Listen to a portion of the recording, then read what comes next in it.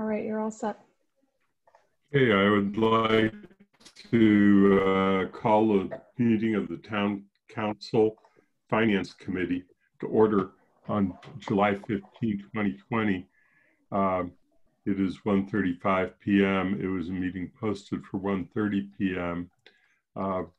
This is a meeting that, pursuant to Governor Baker's March 12, 2020 order suspending certain provisions of the Open Meeting Law, General Law, Chapter 38, Section 18, is being conducted via remote participation.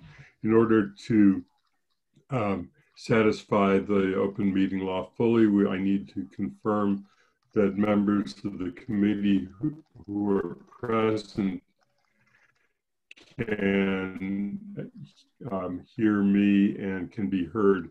So as I ask for you to indicate your presence by saying present, we will do that. Lynn Griesmer? Present. Kathy Shane? Present. Pat DeAngelis? Present. Bob Hegner? Present. And Mary Lou Talman? Present. Okay. I think that I don't have my participant list up at the moment, but I believe that we have no other members who've joined since.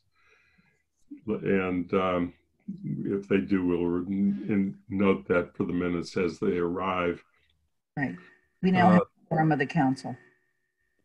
Okay, then I need to pause because the president needs to call the council to order and make a similar request of council members who are not finance committee members. Okay. Seeing as we have a quorum of the Amherst Town Council, I'm calling a council meeting jointly with the finance committee meeting together at 1:37. I'm now going to call upon various council members that are here that have not already been identified and make sure that you can hear us and we can hear you. Darcy Dumont. Here. George Ryan. I'm here. Shalini Balmilne. I'm here. And that is it for now. So leaving the agenda just momentarily on the screen to explain the process of today. There really are two items that we had on the original agenda that were the critical matters to talk about. One was to talk about what we heard at the public hearing, which we actually started to talk about at yesterday's meeting also, but I think we need to continue and try and reach some conclusion as to how we are going to report this to the council and to develop, at least make sure that we have information that we have available to us so that when we take positions on the budget tomorrow, that we can do so. And then the second part of this is to discuss the whole process of developing a budget. There is, as always, at council committee meetings, unless posted as a special meeting, which when it's a special joint meeting, it wasn't intended to preclude any public comment. So we will allow public comment, but not until later in the meeting after we've had the general discussion. That this is a working meeting and we're here to accomplish some very important business on behalf of the council in trying to get us to a final resolution so that on what we're recommending for the operating budget, because that has to be adopted. And we will get to public comment later in the meeting. There is some benefit to having comment come after discussion when people can comment on the discussion that they heard. Members of the public who just wish to make a comment always can come back and rejoin the meeting later too if they don't have the time to spend the entire afternoon with the meeting but can come back. So If there are no questions about that, I'll take the off the screen so that we can get back to our regular. We had started to talk yesterday about the comments we heard, which was a significant reduction recommended by a number of members of the public who spoke at the public hearing to the public safety budget, in particular, and specifically to the police department budget. We've tried to develop information yesterday in order to help us evaluate the request and the impact of the request.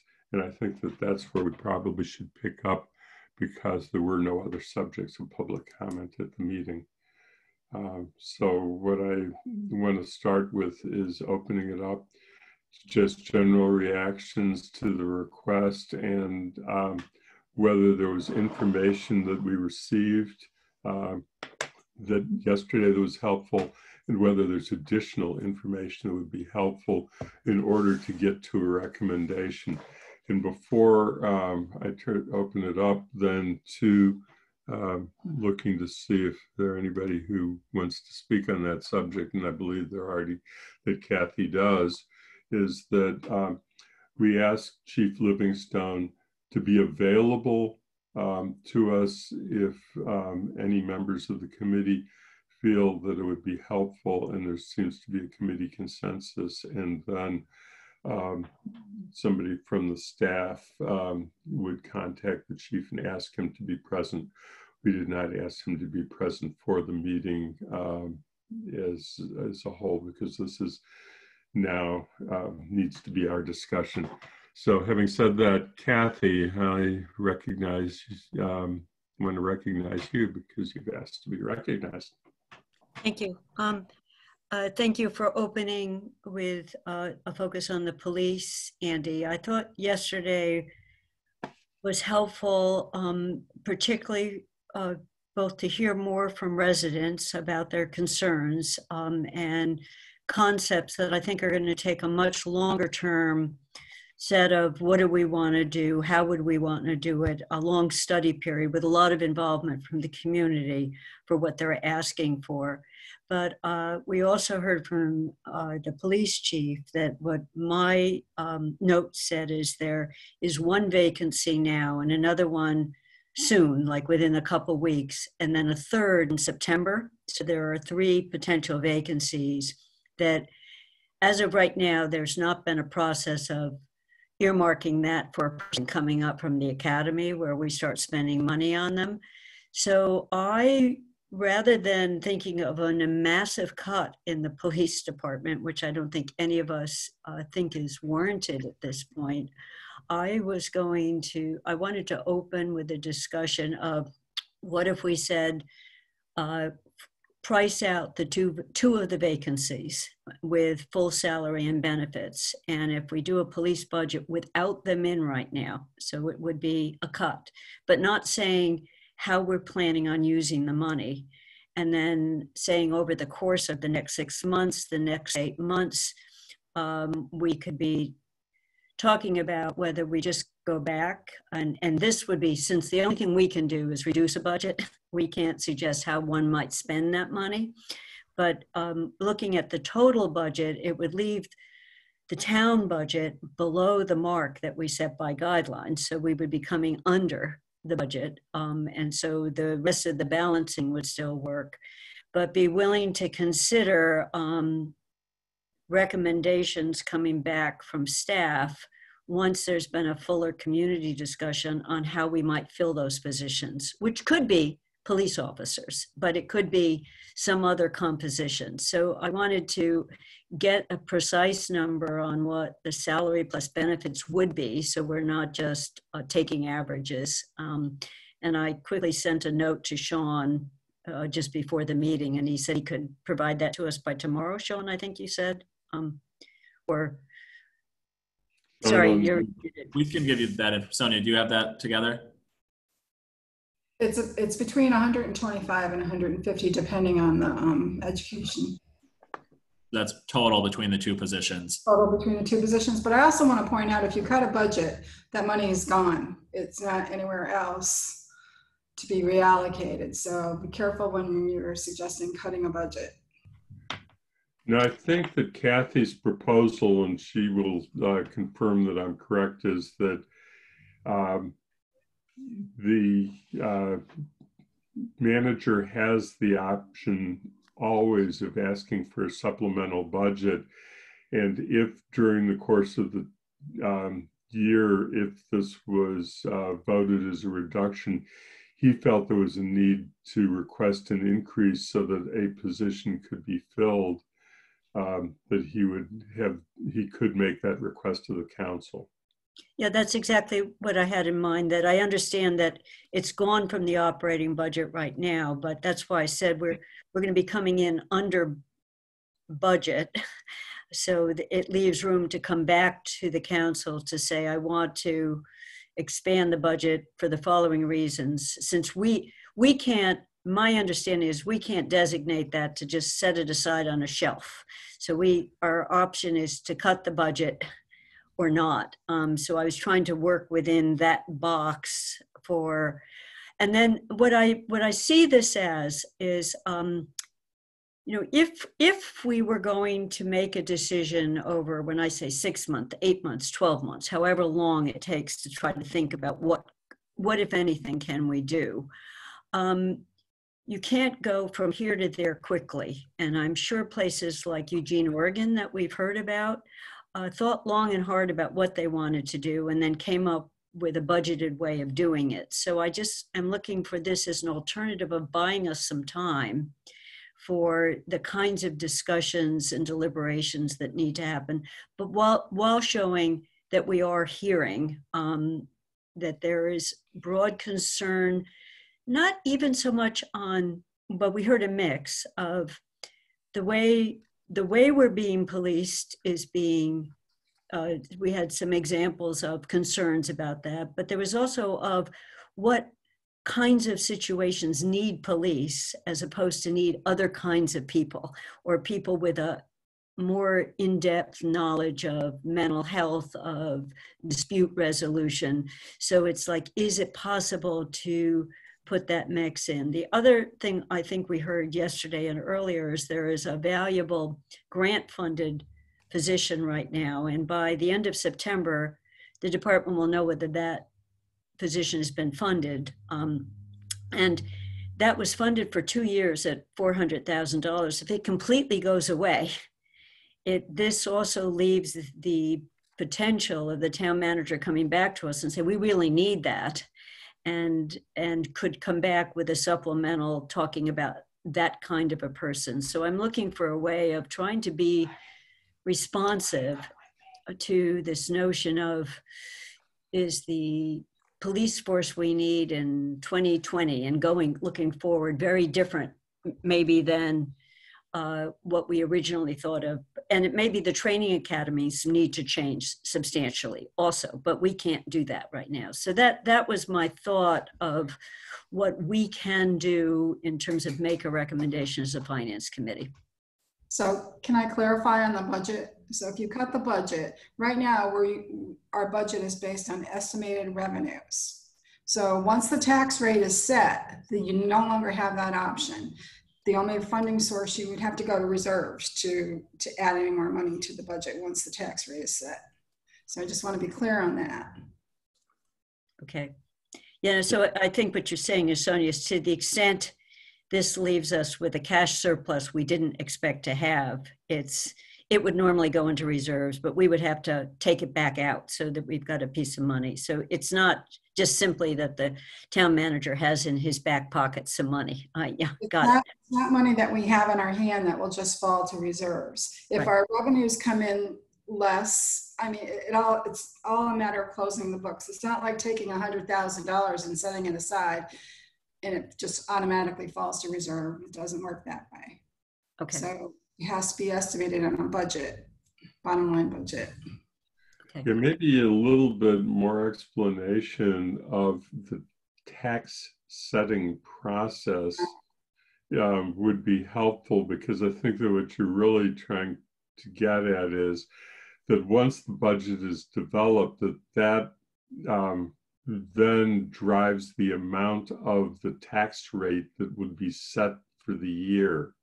Right. The tax rate then becomes certified in the fall, and we can't raise the taxes, so that if later in the year we wanted to increase the budget to fund the positions, it would not come from taxation raised during the fiscal year. It would have to come from reserves. Thank you, Andy. Can I just ask, there are things we can't do, but the town manager could still modify a proposal to us. I mean, I understand how tight our timeline is.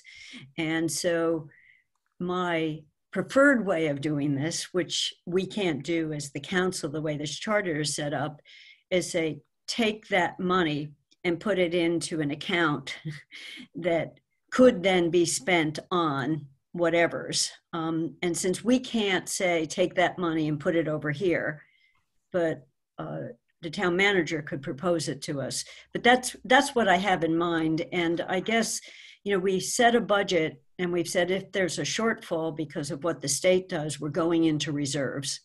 So we've already kind of come in with that formulation for the year, with showing how much the impact could be. So I'm still comfortable with the notion that we would have to dig into reserves to pull this money back. And I'd need to kind of understand that to what extent that undermines our ability to set tax rate increases for the next year.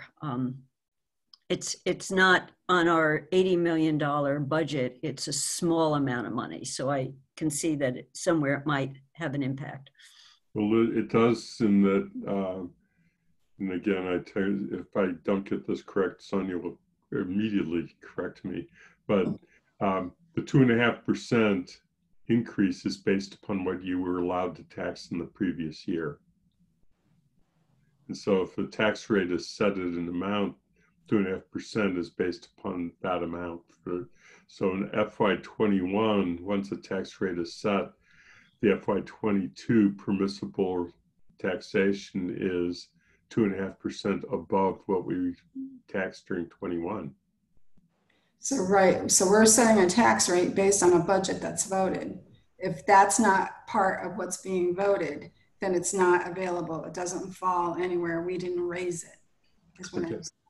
I was There are other hands up, so maybe we should get some other people involved in the conversation, because we can come back to this. I think, Paul, you had your hand up and I wanted to get you in on this. Thank you. So just two quick points. One is, I think that it's not just, it is our charter, but it's also state law that regulates how councils appropriate. The initiation almost always comes from the executive side for budgets, and that's just the way the system is set up. And then the second thing is, I think it might be worth it for the council to say, what do you if you are identifying what you're wanting, I think what Kathy is saying, I want to freeze, I don't want to fill these positions that are in the police department budget, because I want to have room to be able to choose to spend that money someplace else in a different way. And this is a funding source in essence. And if you're articulating what that is, and then we can go back into our finance, talk to Sean and Sonia about how do we accomplish what that goal is, if that's what you're trying to achieve.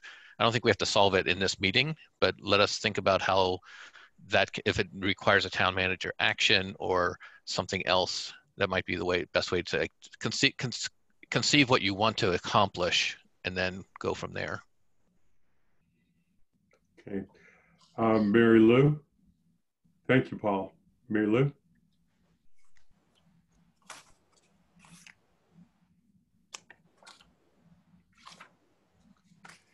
Mary Lou, are you? Can you hear me now? Now I can hear you. Thank you. Okay. My question is the possibility of having the manager freeze those positions in the police department So we keep the money, and then when you have this wide community input, that the manager can then move that money to whatever department we're going to use to provide these services that we now want. Is that, under the charter, is that permissible, that that the manager can move money from one department to another? If that's the case, I think that can solve the problem, so long as it's clear that the council wants these two positions frozen until a decision is made. Is that possible? I think the answer to that question is yes. Yes. The budget process is not all that different from what you're familiar with from the town meeting days. The only difference that we have chosen to do is, instead of passing 5 different budgets for the 5 areas of town government, we're just doing it as a single vote so that transfers can be made between public safety and other departments and other sections of the government without having to come back to the council. But otherwise, it's a similar process to what was before. So you have it correct. Okay. Lynn? Pat, I thought I saw you waving your hand, and I wanted to make sure if you, okay. I'm glad that we've had this additional education on tax setting and so forth. And given what we heard, and given the suggestion that Kathy's making, but also knowing that we're already dealing, excuse me for saying this, with a fantasy budget anyway, because we don't know what our revenues are, I would really strongly urge that we do a freeze action. We ask the town manager to freeze whatever vacancy comes up in the police department. And that gives us the time that I think we need to better hear from people. And it also creates the greatest flexibility with the budget. That's what I'm piecing together from hearing about passing a budget, setting a tax rate, not being able to go back and do that again, and how do we keep money in reserve? So that's what I'm hearing. I think that's right. Bob? Yeah, Kathy, thank you for that suggestion. I had a similar idea myself, that these positions that the police are basically going to be vacant offer an opportunity to, I guess, set money aside at this point, or freeze the positions. The one thought I had too was, we heard that the staffing of the police needs to be available for weekends because of what goes on the college campuses. But it seems like, since it's it takes a year to kind of refill a position that goes vacant, these positions essentially are going to be gone for a year anyway. So I don't think that we would be, we should probably go back to the chief of police and find out, but it seems like we wouldn't be putting the police force at a disadvantage by just freezing 2 positions. But I think we probably ought to get that verification. But yeah, I think it's basically, I think it's a good idea. Thanks. Okay, see George Ryan. George, did you have your hand up or not? It was there briefly. Yes, I did, Andy. I guess I just want to have a clear sense of what this would mean for the police department. And I don't have that sense at the moment. The chief is not here. I was present the other day listening to the conversation. I really do want to hear clearly from him what this actually means in terms of their ability to provide services to this town.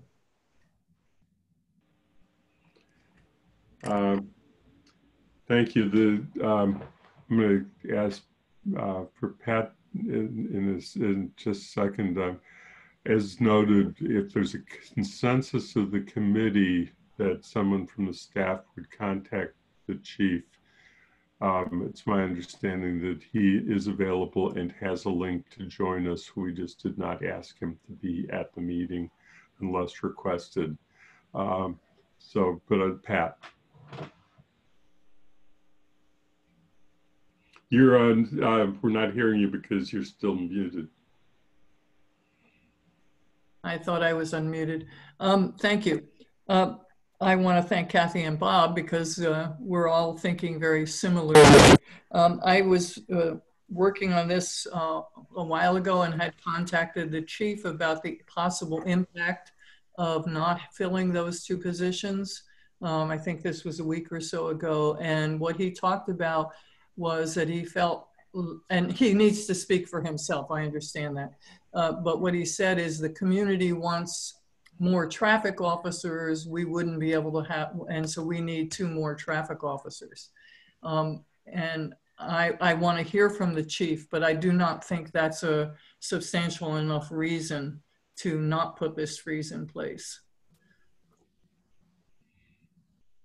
Okay, George, you had your hand up again. I apologize, and I won't do this again, but I would like to remind everyone that we are in the midst of a pandemic. We have thousands of students returning to town. I don't know who you expect to enforce the regulations that I assume we're going to want to enforce. So this is not a normal time, and I think we need to keep that in mind. So I am very concerned about any kind of change to staffing levels in the face of this situation where we are going to, that's what I'm hearing from, is people concerned about students. They're not emailing me or complaining to me about the police department. They are we have a petition online that has over 500 signatures from people in the community wanting the university to not let students come back. So what I'm hearing and sensing is a deep concern about public health in the next few months. And so that's my main question. And I want to hear from the chief. And I'd like you all to keep in mind that the chief enforcement officers are the police. And we face a period of the next few months where, unless I'm mistaken, this is going to be a very serious issue. Pat? Again, please. Yep. Yeah, I hear what George is saying, and he knows I have a lot of respect for his position, but I also feel strongly that the UMass police, I think it was said that there were 65 officers, and I understand they can't enforce bylaws and they can't arrest people, but they can do that on their campus. They can control, and they can provide support to the Amherst police. And it seems to me that this is now a time when the university needs to step forward and help the town. I'm also questioning, I think there are valid concerns about returning students, but I'm uncomfortable with the fact that I'm uncomfortable with the kind of discrimination that's happening and the equating. I can't equate death from COVID, although I don't want to experience that, with death because I'm a person of color, because I walked in the wrong way, or that I can be a demonstrator and be pushed to the ground by the police. And I'm not saying that's happening here, but people of color in our town and homeless people live with an honest fear that is a public health crisis that affects their psyche, and we don't address that. And I think that we need to address that by the kinds of actions that we do. So while I appreciate the people who signed the petition, I think they're letting fear dominate them. Pat, while you're still on, and I noticed that Shalini's hand's up, and I'll get to her in a second too. but I thought that you and Shalini were giving some thought to the question of how we could create a community dialogue about the kind of policing that we need in the future. And what kind of time frame is needed to really have a thoughtful process of that kind, engage the community the way that they should, and have a healthy plan that we can move forward with. Oh, goodness. Shalini and Lynn and I have been meeting, and I think, I think that what we have heard from the community is that they want to drive the decision-making around this. So my feeling is over the next month or so, or I don't take that away. I feel like the council needs to open up channels so that we can create civilian, that's the wrong word, but a civilian review committee of not just of police actions, but of policies and procedures that sort of follow. And I think we need the rest of this budget year. And I'm going to step out and let Shalini or Lynn step up, because time frame is kind of boggling me right now in terms of, because I feel like we need to wait some, and that's tricky. I think that's tricky. The reason I asked the question, and I'm saying this as I'm about to call on Shalini, is that it would be helpful possibly for us to know the answer to that as to whether, because the proposal that we're talking about is to freeze positions or to ask the town manager to freeze positions, and with the idea that that will allow a segue. But I was trying to make sure that we have the timeline fitting with what we're envisioning recommending. Shalini, do you have any thoughts on this, or anything else you want to contribute? Please join. Yes, absolutely. Thank you. I just want to share one idea that I just received from Matthew Andrews, Yoga Center Amherst business owner. And this is an article, I don't know if you read, it's the city council in Asheville, North Carolina, and they just passed the resolution for reparations in their community for Black people. And what they're doing is they are investing budgetary and creating budgetary and programmatic priorities in the community where there are disparities in education, healthcare, businesses. And so that's one model that we could look at. And basically the idea is that we are reinvesting in those specific areas where there are these disparities. And to do that, in North Carolina, in Asheville, what they're doing is they're creating this Community Reparations Commission, inviting community groups and other local governments to join. So that's one idea I think that we can look at. And the second thing that, based on what I've been hearing in our own community, is it's not so much about how our police have been doing or not doing, but it's really, we need a radical shift in how we even look at what does a safe community look like for all residents. And so we do need a few more meetings to hear from the committee, and whether it's with co-hosting those with Human Resources, Human Rights Commission, or just the grassroots level. So it really does involve listening a little bit more. And I do feel to address the systemic issues and to invest in a thoughtful manner, we need sort of a steering committee of some sorts. And using the word reparations, I think, might be beneficial, because it's really acknowledging that this wrong has been done, and now we're actually taking steps of reinvesting in a thoughtful manner. So those are some things coming up for me. Thank you. Lynn, since you were named as a third party to those discussions as to how we move forward. Right. So let me just step back a little and say, oh my gosh, about a month and a half, almost 2 months ago, Shalini and Pat were invited to join a group of residents who had asked for a meeting with the police chief. That was one of several meetings, and I understand that residents had asked, but it's the only one I'm aware of, at least counselors were asked to. And so I was in touch with both of them and asked specifically that they start helping us think about how we kind of set up a process of listening and then taking action and so forth. I'm not suggesting any one action is the appropriate thing. We also then met, and by the way, Pat was very kind and made sure all counselors were aware of that meeting. And I believe that a quorum of the council was actually on the attendee side. So we did not have a committee meeting, but we did clearly have a great number of counselors listening. Then Pat and Shalini and I met with the Human Rights Commission. And they specifically took some action and said that they would do some convening of local residents around this.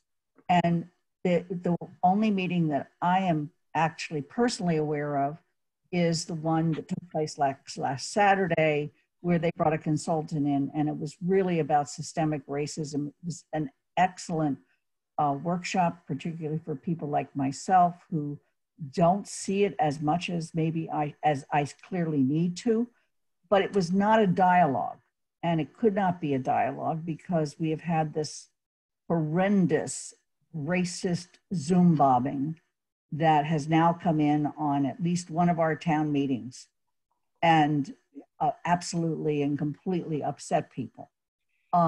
So what is not happened yet is that return dialogue, at least to the best of my knowledge. What has happened is a group of people in our community have been very attentive to the national movement about defunding and disarming police. And they have joined together and become appropriately vocal and let us make sure we heard what they're thinking about, which we want all community people to do. But what's missing at this point is time. And what's missing at this point is a plan. And the only thing that will get us to a plan is time. And the only thing that will get us to time is to do something where we say, how could we preserve whatever money we can in this year's budget and keep it there for something down the road that is well thought out, well planned, proposed, brought back to the council, brought back to the town, to the residents at large, and adopted. And I hate when people aren't willing to be patient and give people time, but I also totally understand the impatience of residents in our community. So while we are continuing to hopefully have some of that time, we also need to continue to have the conversations with the police department, to take the questions that I have now collected as of Monday, make sure that they are given to the police, which I will do when I have a moment to do it, and that we get responses to those so that we keep the dialogue going with our police department in a way that keeps them engaged, and they have absolutely, totally expressed their interest in being engaged. So we have willing parties. We need time to get a plan, and we need a plan where there's some money to fund it. So Kathy, now you started us out and you've heard a lot. So where are you now? Okay, so I wanted to come back to the point George made about the fear of the student returning, because I had someone call me today in a panic. But what she was asking for is, it's interesting. She was asking for a follow-up poll actually on your statement, letter to the chancellor, that let's get Tony Maroulis, one of our police, something involved where the university steps up to the plate and there are consequences for people living off campus, not abiding by masks and social distancing. Because right now, as you know, I sent a couple resident concerns that there were 15 kids without masks on, but they were in their backyard.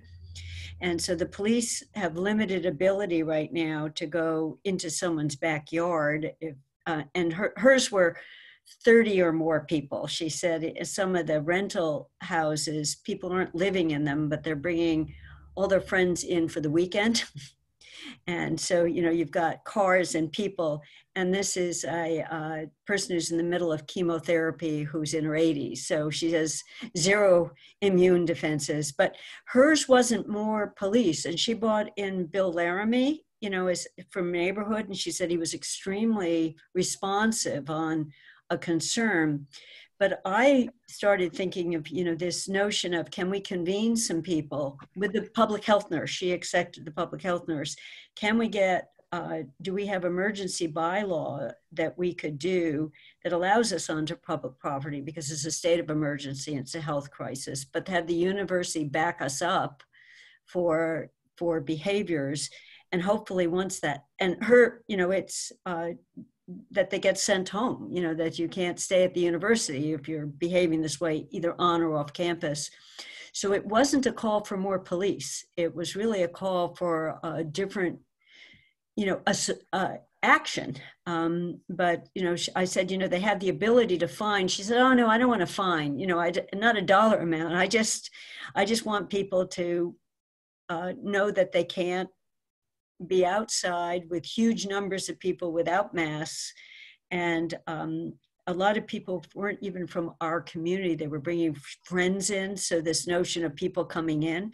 So I think that is an issue, but that's a different kind of issue. And Paul, you can step in, but I had sent you one person who was saying it's 10 people now, it's 15. And you asked, is it on their property or is it on the street? And it was on their property. So we were limited other than police.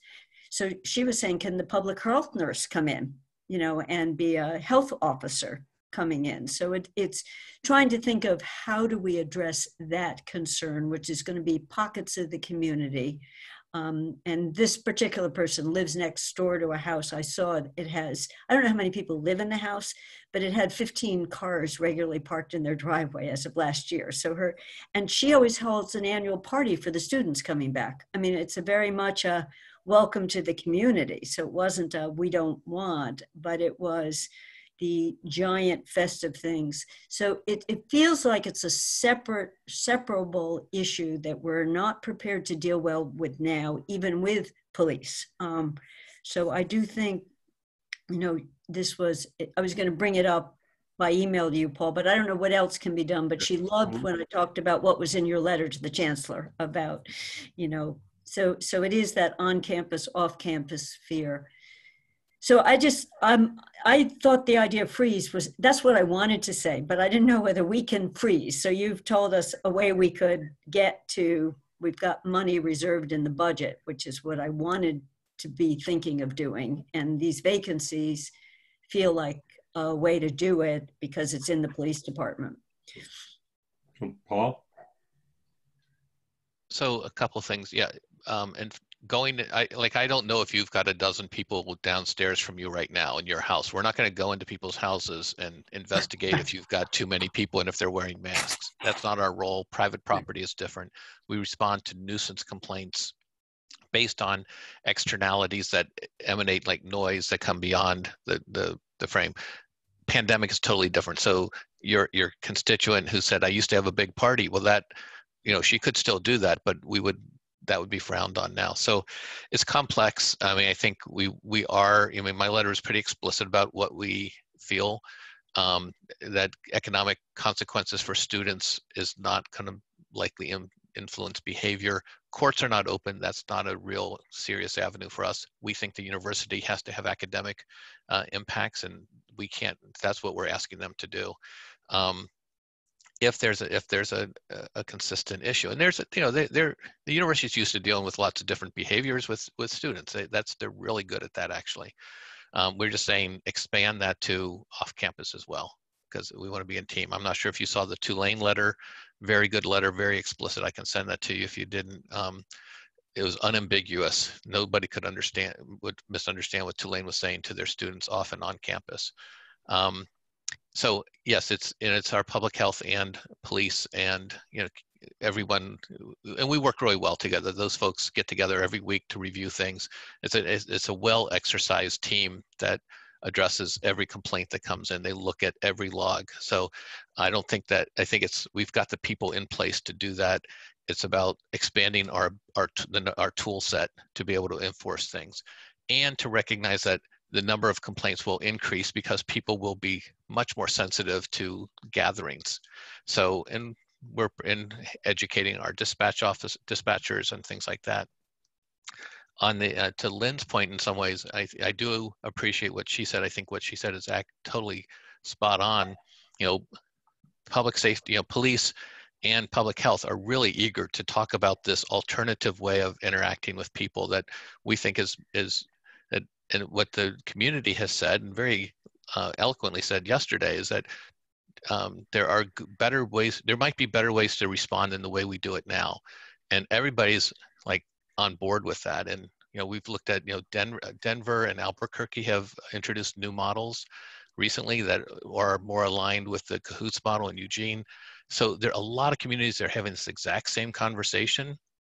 We're not alone, and so being in touch with how people are conceiving this and saying, yeah, for all these mental health and things like that, maybe a police officer, it fell to the police department because they were the only people there 24 hours a day. Let's staff up a different way. And so I think we're all want to have that conversation about how we deliver that service to the public. And so I think that there's a willingness among the professional staff, and because I think that is the next phase of policing, or whatever we call it. It's responding to needs of the community. Really, it's not even policing, and maybe they're not the right people to do it, but the way they do it now, they're really well trained. We even had testimony yesterday about the CIT training that we've received. And they appreciated that, but it's very complex. So, and having a social worker or somebody trained showing up the next day, probably makes a lot of sense to a lot of folks. So again, enforcing and dealing with the pandemic, I think, is going to be highly complex. We're going to have a lot of willingness and education of our own police force, because they're going to be the ones who receive the call. And then also, I think the time to look at something to let you know that the staff is super willing and interested. We will have this conversation one way or the other, but giving us the tools, and if we're in alignment, just want to make sure that we're in alignment, which it sounds like we are with the council. So I'm going to turn it back to George, because he started us on this path, and I think it's worth trying to finish it out to see if we've got the answers that he was looking for. Because what I heard, George, you saying right at the beginning was that you want to make sure that if we freeze positions for hiring, that it doesn't affect our ability as a community to keep us safe during the COVID crisis. Thank you, Andy. First, Bill Laramie is the police.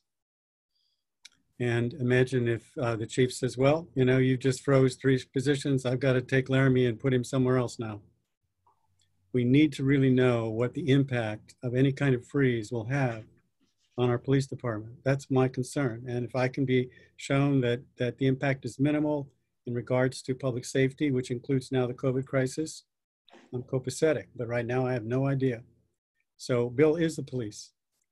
Secondly, the university, in any kind of sanction, I think Paul is right.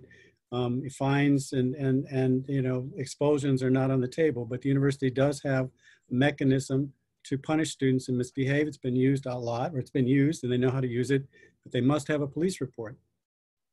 So, you can go and talk to them as much as you like as a neighbor, but that does not get to the university. So if you actually expect to have enforcement that has some teeth to it, from the university side, they need a police report. So that's my deep concern. The other issues are for another day, but that's my deep concern here is what impact, no matter how well intentioned, a freeze on our police department will have at this particular time. It seems to me seriously concerning. Shalini? I just had a clarifying question so Paul, can you tell us if the wearing the masks and all of that is advisory and not an order, then what role does the police even play in addressing these issues in town? Like, you know, as we're with respect to George's question. So it depends if it's on private property or public property. So if it's public property, it's an advisory.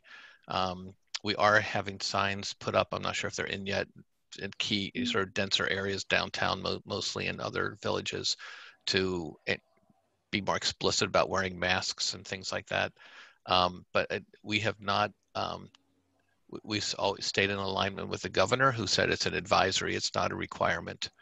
On private property, we go in and we try to educate and express concerns, and usually people are receptive, but sometimes they are not, especially with police officers might not be. So that's why we're looking for support from the university in those types of situations. So then what role, I mean, how would that affect, Joe's question was that by cutting out these positions, we may be impacting the public safety related to coronavirus. But if they can't really enforce, there's nothing to enforce there, what role do we see them playing? I think that the council and we are getting lots of concerns from the public. And if we say there's nothing, we can't show up, we always respond to something one way or the other. So if someone says, I'm concerned about this household, we'll send someone there and have a conversation. Okay. Thank you. Lynn?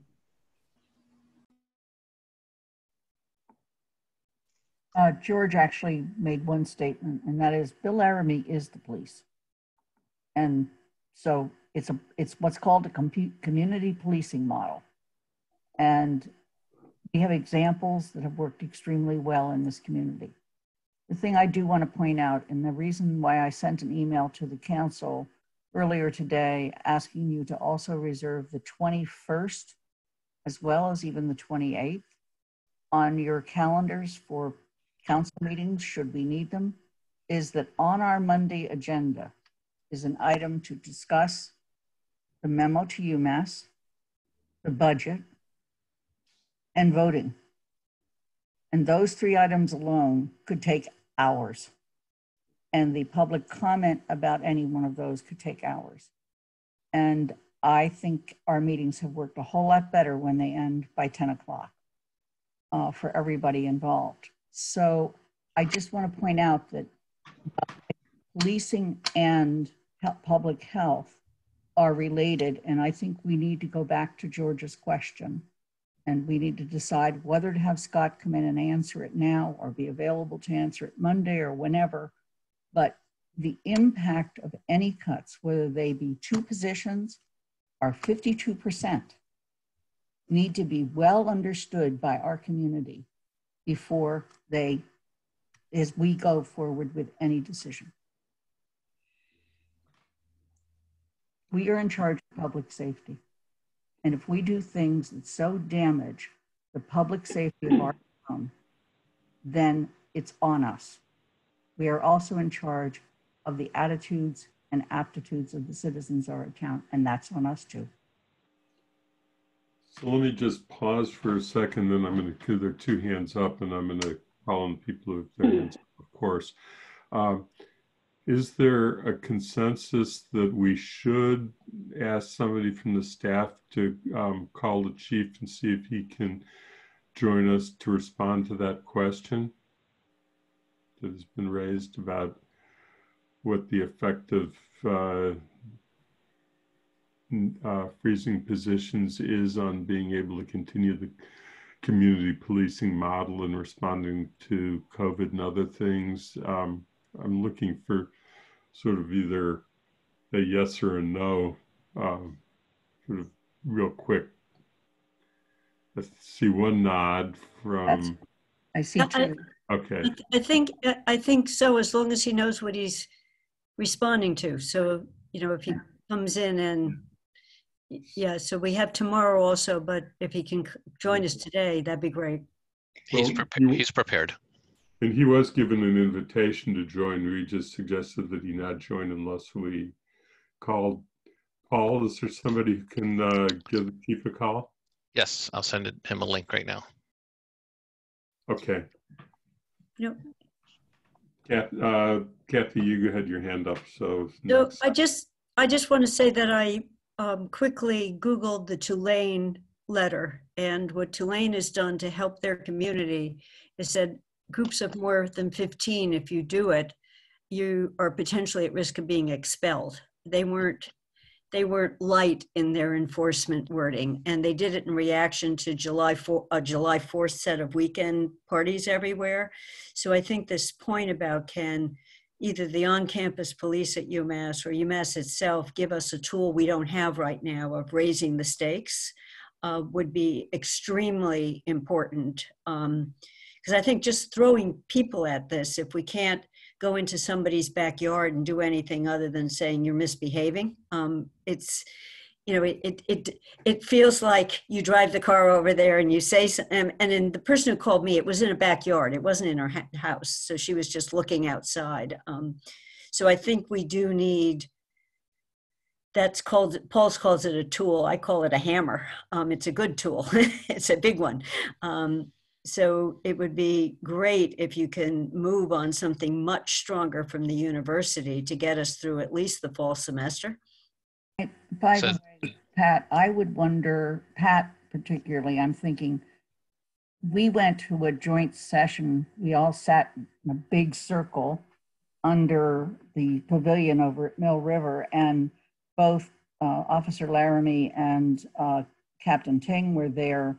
And I think I had a better understanding for the first time, a better understanding. I had some understanding before of what they can and what they can't do. Right. And I wonder if for our meeting on Monday, it would be useful for them to talk about that as well during the COVID discussion about UMass. I think that is valuable. I also want to say in terms of that meeting, there were realtors and building managers there who were also facilitating changes in their tenants. And so that's another element that we need to think about having some, and again, that's voluntary, but I thought that they were really responsive. Now, Lynn, I have to leave that to you as council president, because you mentioned three possible agenda items. It really fits under two of them potentially, and how you organize it and which of them it really belongs to. But the suggestion of bringing somebody in who's a property manager too, to talk about their challenges in addition to the police department challenges. And the one I want to bring in is the one that I think sounds exemplary, although I've only heard one, and that's the one from Vertex. And follow up, when they find out there's been a complete police complaint over the weekend, on Monday morning, they're at the doorstep of the tenant's place following up. And I'm like going, Shalini? Yeah, following up on what everyone is saying, it sounds like we could get in touch with major stakeholders like the university, landlords, businesses, and then find out what are the different mechanisms, whether it's a hammer they can offer or whether it's education, or like the business district has provided masks to all the businesses, and they're encouraging the businesses to offer, so if someone is coming in without a mask, to give them a free mask and some education. Or so I think not just relying on police to take care of it, but involving all the key stakeholders in our town and using all the mix of all of these different tools and strategies. Good point. It will be helpful when the university gets beyond telling Paul that they're studying his letter and actually get to replying to it. They said they're studying it? Every time I hear them talk about it, that's what they're saying. George? just very quickly, be wary of how much you can expect the university to do. I'm not saying you shouldn't insist or ask or demand, but I know for a fact that they are very reluctant to use expulsion. And I think they have good reasons why. So maybe they'll yield on that, but when I've had conversations with various people, expulsion is not something they take seriously. They don't think it's effective. And obviously they're a state university. I believe Tulane, correct me if I'm wrong, but I believe Tulane is a private university, I believe. Maybe I'm wrong. But anyway, expulsion is not something that they are at all eager or perhaps even willing to use. Yeah, Shalini? And then Yeah, okay. Could we, why are we not considering contact tracing? I was in Burlington at a restaurant, and where whatever services we use, they had forms and where they had all people signing up, and it just makes people more conscious, I think, and just signing that people are, you know, knowing that there is something serious going on. And also it does help with the contact tracing. So is there any reason why we're not considering that in our town? Paul? So we are. I mean, if you go to a restaurant, they're supposed to be, and they've done it to me when I've gone to restaurants, they take your name and number and they keep it on a list for that day. So there is contact tracing for the town hall. You have to log in. If you, anybody who walks in the building has to be logged in, so that's for contact tracing purposes. So every business under the governor's orders are supposed to maintain contact tracing. So, you know, we went to a restaurant and they asked for our phone number and name, and we said, well, we're not looking for takeout, and they said it was for contact tracing. So if that's not happening, you should let us know. We'll follow up with that. Okay, got it. That's good to know.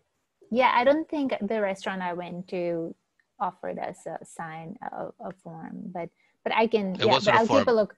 They were just, no form? They don't need to have a form. Some people might have it, but they're just taking a list. They just have to maintain a list. Okay, got it. Okay, I'll look out for that then. Thank you. That's good to know. Thank you. Okay. George? Would we consider limiting the size of public gatherings? Even though the governor has his own number, could we consider lowering it? The Board of Health could for in public, but again, we've tried to not create more confusion to people, and so the chief is having a hard time getting in, unfortunately. Why don't you have him come in as an attendee, and then Athena can bring him in as a participant? He's trying to dial in. Athena, is there any way you can help on this? Do you want to share my cell with him and I can give him support? Sure. Okay. But I think that where we're going towards is that we seem to want to have the section on public safety in some ways talk about what our long-term vision is for the kind of thoughtful study we want about what public safety looks like in Amherst, that the effective way to get there is not by a percentage cut to the police department, but by a more limited freeze on positions at the present time, explain about what we learned yesterday about the amount of staff available and the fact that there are on normal times only 4 officers available. And that means if there are 2 emergencies that need 2 officers, that it's depleted the entire available force. And a little explaining a little bit of the staffing and the community expectation. And I think that the one point that somebody made to me afterwards was that there's a large number of ordinances that are just not going to be able to be enforced. All of the noise violations and party violations, things of that nature, that just even many traffic kinds of things, there's just going to be no response to them because there'll be no one to enforce it. so we have all of these bylaws in place, but the bylaws are going to be unenforceable if we don't have somebody to enforce them. Mary Lou? Yes, I would be curious to know from the chief if reducing his ability to hire more people would result in police not getting to 911 calls for EMT. I don't think people realize how helpful that is. In our situation, we used them twice last year, the ambulance. The police arrive first because they're on the road, but they're a very calming and a helpful presence there before the ambulance gets there. And they begin emergency care. I've thought about, since this has come up, what if I had been there and I had to wait for assistance from South Hadley? I would have been there by myself with no one to support me with our medical emergency.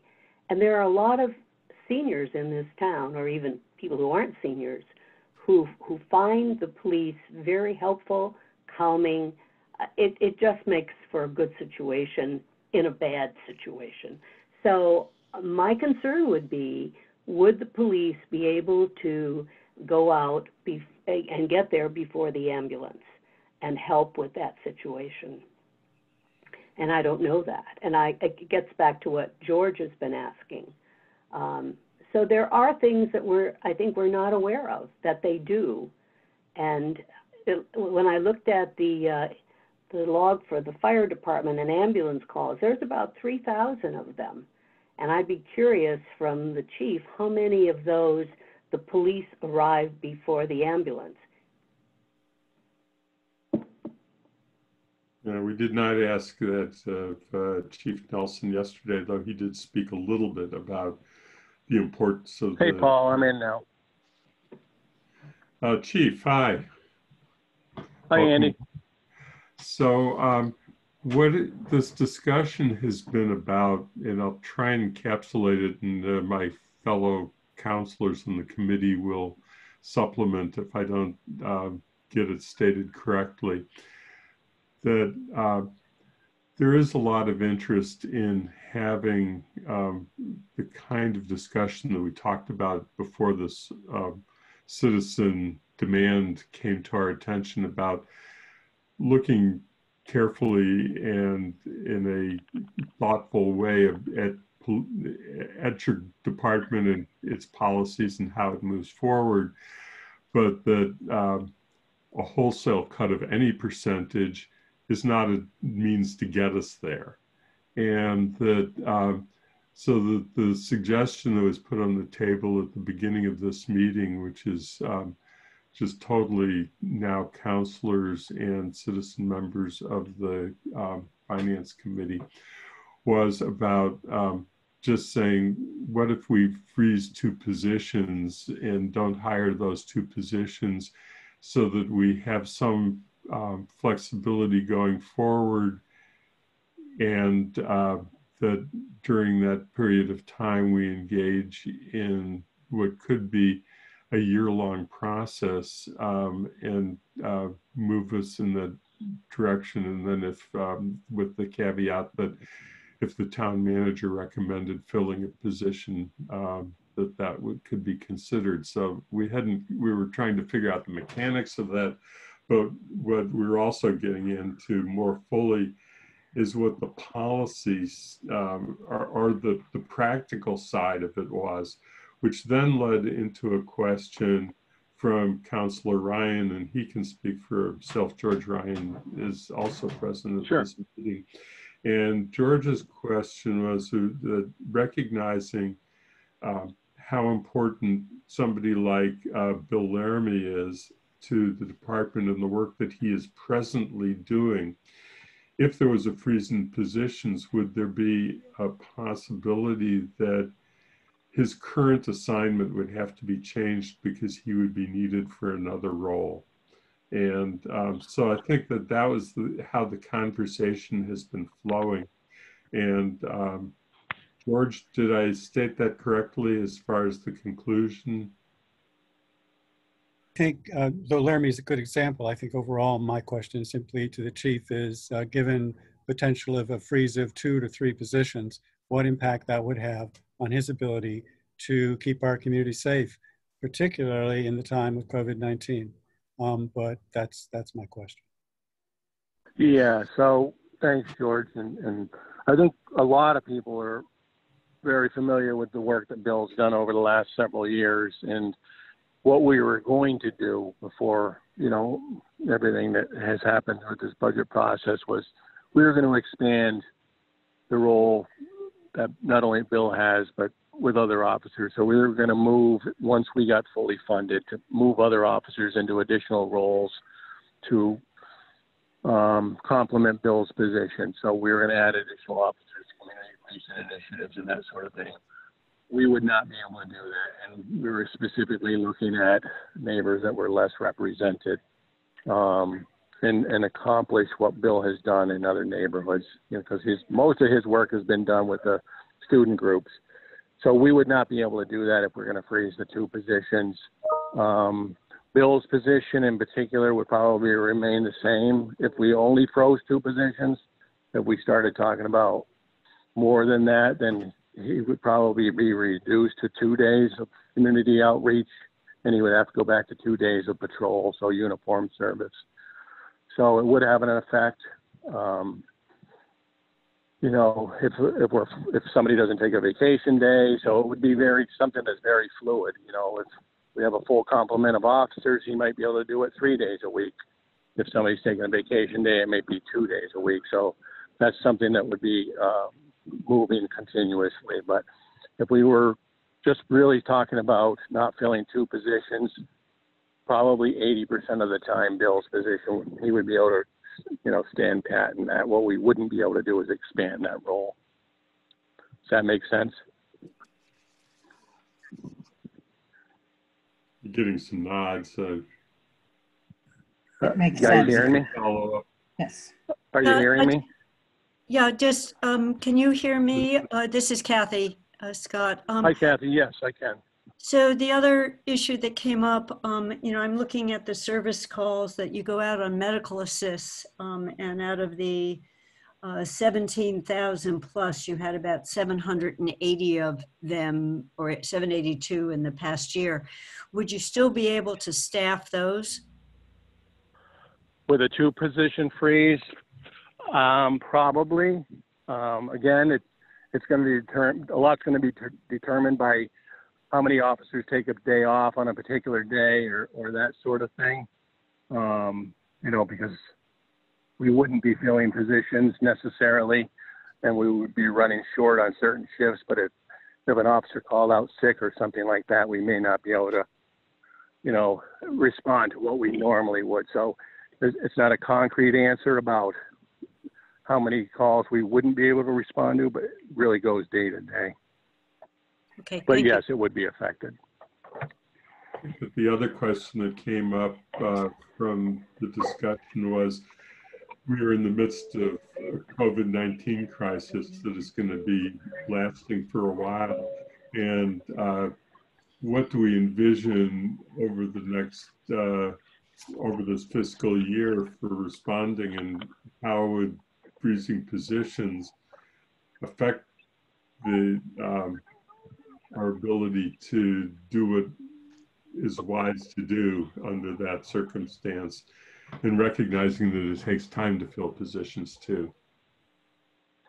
Yeah, exactly. And I think I explained that yesterday. The process of filling a position usually is a year-long process. And that's if we have candidates available, because we don't know when academy dates are starting, and there's only 1 academy in Western Massachusetts. So the time frame for when we're going to have somebody in the academy and when they're going to be graduating, and then the 14-week process of training them, is another non-constant. So we don't always know.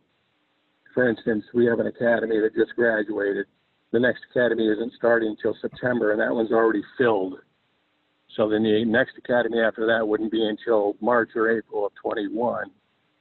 So, you know, if we wanted to fill positions, it wouldn't happen immediately. Okay, thank you. Other questions of Chief? Pat? Just a quick one, Chief. If you were hiring an officer from Hadley or something like that, an experienced officer, do they go through, they wouldn't, who's already been through academy and has been working? Is that it seems like that would take less time, or what, or am I wrong about that? Just curious. Yeah, that's absolutely true. We've done that here and there.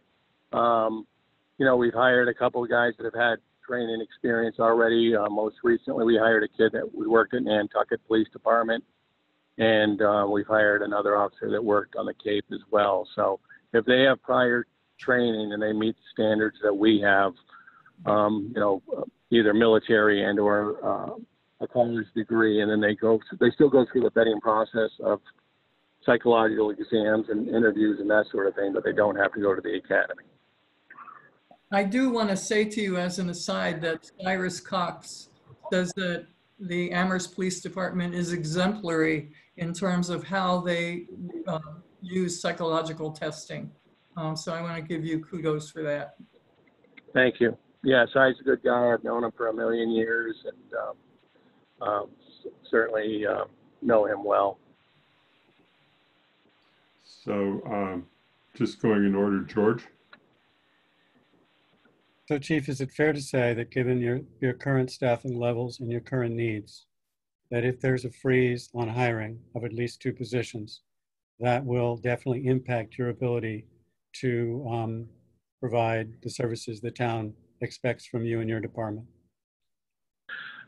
Totally fair to say, and the biggest impact would be on our community outreach, George. The things that Bill Laramie does, well, he's specifically responsible for the reduction in call volume and the work that he's done, and then the follow-up that the police officers do, you know, through his, you know, organization skills and stuff as far as getting people in the proper place to have officers at meetings, and the work that he's done with the University of Massachusetts. All of that is very, very indicative of the work he's done for call reduction, and not only that, arrest numbers. I think most of you, have checked back through the years. Our call numbers are down and our arrest numbers are down from 12 or 1,300 to about 750. And, it's a lot specific to the work that Bill's done. Lynn? Yeah, first of all, when you call somebody a kid, I just want to say at my age, you're all kids. So just. I do the same thing, and I make that mistake all the time. My wife is always telling me to stop it, but yes, I call Gabe King a kid, and he's 45 years old. So. Yeah, right. So earlier we also got into the conversation about hiring people for traffic cops, and I want to just.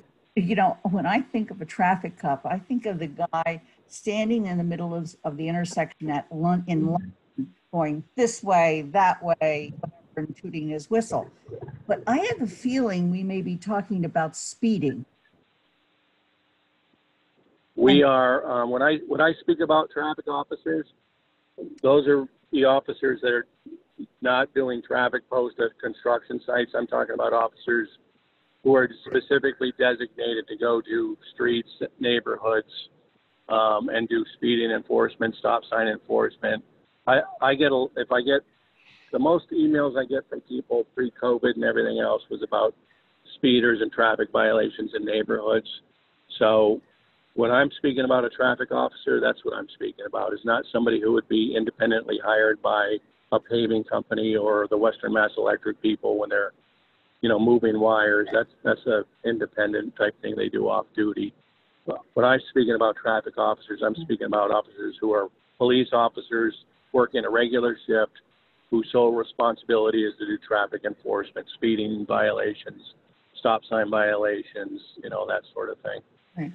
And the reason that this comes up is because even now in this era of COVID, what we are hearing from people about speeding is there's a lot more people walking, there's a lot more people pushing baby carriages. You almost hit my, somebody almost hit my 5-year-old and me pushing the baby carriage.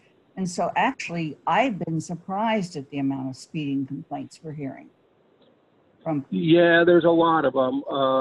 And there's very specific neighborhoods like Southeast Street, Bay Road, Pine Street, East Pleasant Street, and North Pleasant Street up by Puffton Village are ones that we receive complaints about a lot. But I think Gabe Ting brought up the other day about calls we'd had on Wildwood Lane and Autumn Lane and those sorts of things. So they come in at all different times of the year. And sometimes it's very specific times, like during the school year, parents are concerned about speeders between the hours of 7 to 9 when school buses are running, that sort of thing. So it varies. Okay. Thanks, Strat. Thank you for clarifying traffic. Yeah, I'm going to move it along. Chalany. Thank you. So while we're considering whether to hire 2 more police people, we're also considering hiring people or having people to address the mental health issues. So if we did hire those people, would that reduce some of the burden of your police? Thanks for that, Shalini. I think it's a great idea to go in that direction, but I can also tell you that the social services agencies, CSO, ServiceNet, Bay State Health, Bowie Dickens Health, are not prepared to do that with small amounts of money. That is something I think we're going to need to look at a regional approach to. Like, let's say, for instance, if they cut 50% of my budget and $2 million went to those agencies, that really wouldn't change how they can operate. It needs to be looked at a regional approach to how we do things. It's not just the town of Amherst they're responsible for, or trying to help the town of Hadley, the town of Northampton, all use the same agencies that we use. And they just don't have the ability to respond to calls at any time. It's even 8 to 4, 4 to 12, or midnight to 8. There needs to be a plan in place to look at how we're going to have social services networks respond to all police departments, not just Amherst. And, cutting one police department's budget isn't going to solve the problem. We would still be getting calls from people about mental health problems and mental health issues. Your follow-up, Shelley? No, I was just curious if there are any models, but that's another discussion for another time. Thank you. Yeah, you're welcome. Pat? Pat? Yeah, just a quick clarification, Chief. A traffic officer, the guys dressed in brown, what kinds of enforcement powers do they have, and could they replace an officer who was monitoring speed sign, and monitoring for speeding in a neighborhood? So yeah, the guys that are dressed in brown are just parking enforcement officers. All they have the authority to do is write parking tickets. They don't have police powers. So yes, they would not be able to write tickets, pull people over, that sort of thing. Thank you. You're welcome. Mary Lou? Yes, Chief. In the past, we've been told that for the size of Amherst, even including UMass and the police at Amherst College, that we're still under what has been advised for this town. So my question is that still true today? And if it is, and then we're considering maybe cutting 2 more, that puts you way back. Would that be correct? That would be correct. I mean, there's a national model out there that is put out by the Department of Justice and through the FBI, and Some agencies follow it. Most of the ones in California follow it, and some other jurisdictions, but it's usually around 2.5 officers per 1,000 residents. It's give or take a little bit there. So no matter how you cut it, if you look at Amherst and just without the students, you know, whatever we're at 30,000 people, and then, you know, during the daytime, I've heard the number is as high as 100,000 people who come and go, or, you know, 65,000 when students are in town. We're below the level that we should be, and we've been at below the level where we should be for many years. As I think it was in one of the reports I did for you. You know, we've been funded as high as 52 officers back in 2007, I think it was, and Chief Sherpa confirmed that with me. But we should, if we go by those standards, I think 55 officers is what they recommend. We've never been that high. It prevents us from doing some of the things we'd like to do, and traffic enforcement is one of them. Having dedicated officers assigned to traffic enforcement would be one of those, but also expanding our community outreach groups. Bill Laramie, we wanted a specific team to deal with off-campus issues and also with other community members who were looking for assistance from us, and we've never been able to accomplish that with the staffing we have. So yes, Mary Lou, that's a long answer to a short question. And could you remind me how many officers we now have, or the whole total police department? So we are budgeted at 48, and right now we just had 3 officers graduate on July 10th, so we're at 47. So we have 1 vacancy, we have 1 officer retiring next week, and we have another officer retiring September 1st. And that will take you down to 45. That's correct. Okay, thank you. So I think that where we started from, and like bring back Kathy, I see your hand up. The budget book says 50, so that's just what I'm wondering. It says 50 FTEs in the police department, so I'm just wondering about are we budgeted? That might be, yeah, that might be because that might be total police employees, not police officers, but we have a full-time administrative assistant and a full-time records clerk. There are 48 officers. Okay. That's right. Yeah. Thank you. So I think that where we started from in this was that we were trying to get an understanding if we wanted to create flexibility so that as we go through the kind of process that we've described, where we would have you know, a thoughtful community process on trying to look at how we arrange policing, and want to be able to have the flexibility to move to that transition if the transition is to take place. How do we attain that flexibility? And I think that the question came up about freezing positions in order to allow us to have that flexibility. Kathy, did I state that fairly, do you think? Yes. Okay, so that's what we're struggling with, Chief, and I you understand. have thoughts on it? Yeah, I mean, I get the conversation, and I know that you guys are under a great deal of pressure as well from certain community members to make cuts. I just, you know, I don't think any cuts are reasonable, because we won't be able to accomplish what, in my opinion, is probably the best police department in New England. And, you know, the types of conversations we're having now are trying to really have an effect on the younger officers, especially because they haven't been through this. So, I mean, I understand what you guys are going through as well, but I mean, the police officers read the newspapers, they hear things, there's a lot of rumors going around. So, you know, it's having a negative effect on them as well.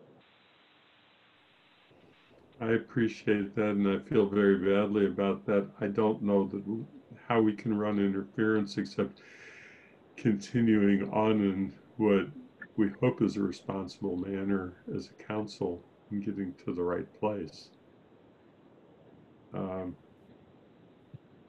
and that's what we're struggling with. But we really do appreciate what everyone in your department is doing, and we hope. I know you do, Andy, and I know you know there's a lot of support in the community. I wish more of them were vocal. I think people are. Well, there's no easy way to say it. I think people are afraid to speak up right now. I don't quite understand why, but people have told me that. So I think there's more support out there than we realize. So it's kind of the position we're in right now, both with police agencies and I'm sure with the town council as well. Yeah, if you have a few more minutes, please stay with us. I do.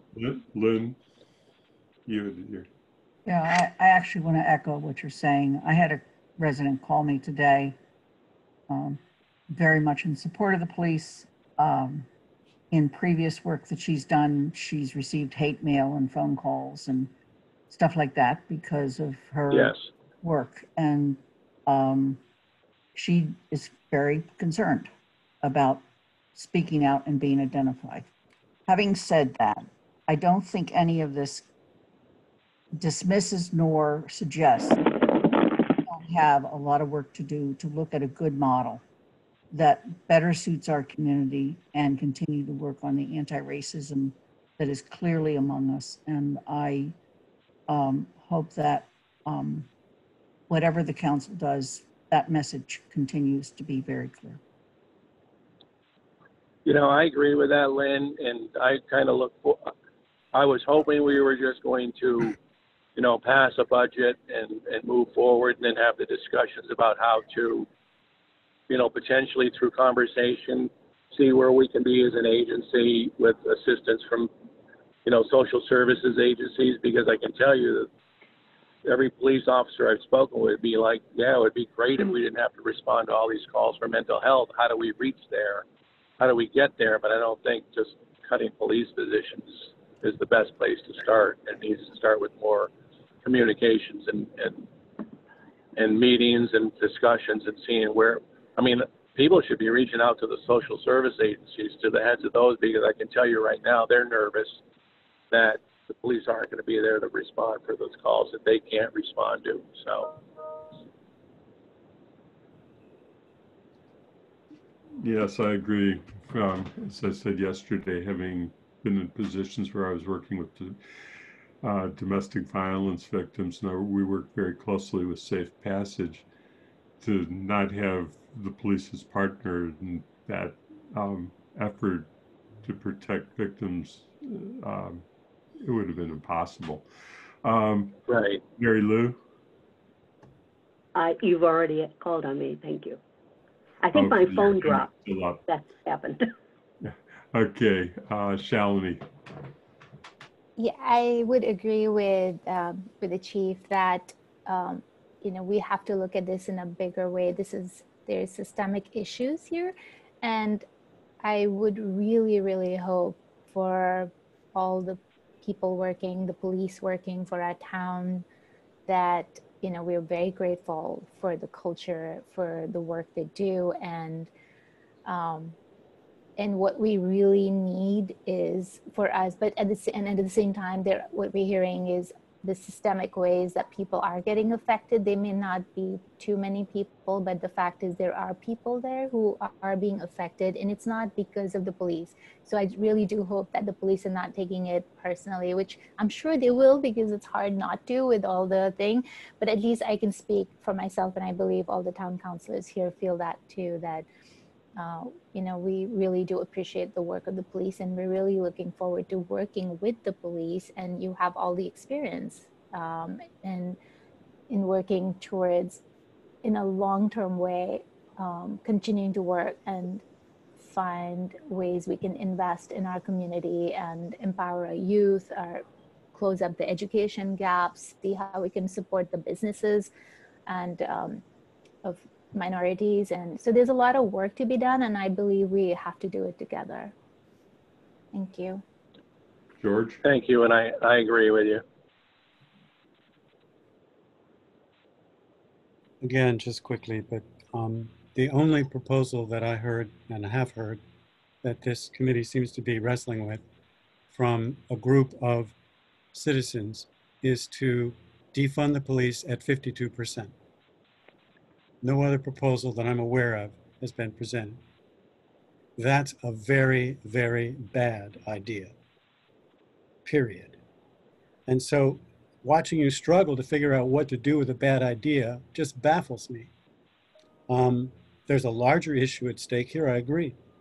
And a conversation, many conversations need to be held. As the chief just pointed out, people at the table would include the social service agencies that provide these services, the police, and a whole host of other people. That conversation is one that we need to have. But offering to, or thinking of freezing positions in response to a very bad idea makes no sense to me.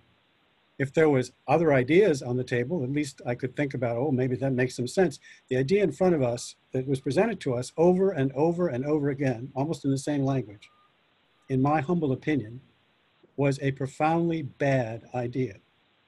So I don't see why you're struggling so hard to figure out what to do about a really bad idea. Now, the underlying concern, I understand and I appreciate. And a conversation about that and figuring out how we could move forward with that makes a lot of sense to me.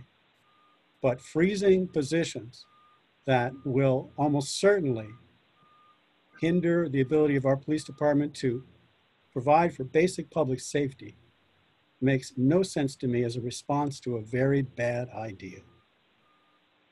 I'll let Dawn to speak for, I mean, Kathy can speak for herself on the subject, but she and I talked about it this morning. And the question of the freeze came up not in response to the 52% proposal. The discussion came up in really the context of the original discussion that we were going to talk about how we could look at other professionals to work to take over some role in responding to mental health and other issues where it might be a more appropriate way to respond to a segment, and whether a freeze in positions might be a helpful transition point to enable us to be able to move from where we are to what we would envision, which was really how the discussion was going with the Lynn, Pat, and Shalini were having before this 52% thing came up. So I think that the freeze came up in that context, not in response to the 52%. I don't think that's how it will be seen in the public, but that's perhaps a different issue.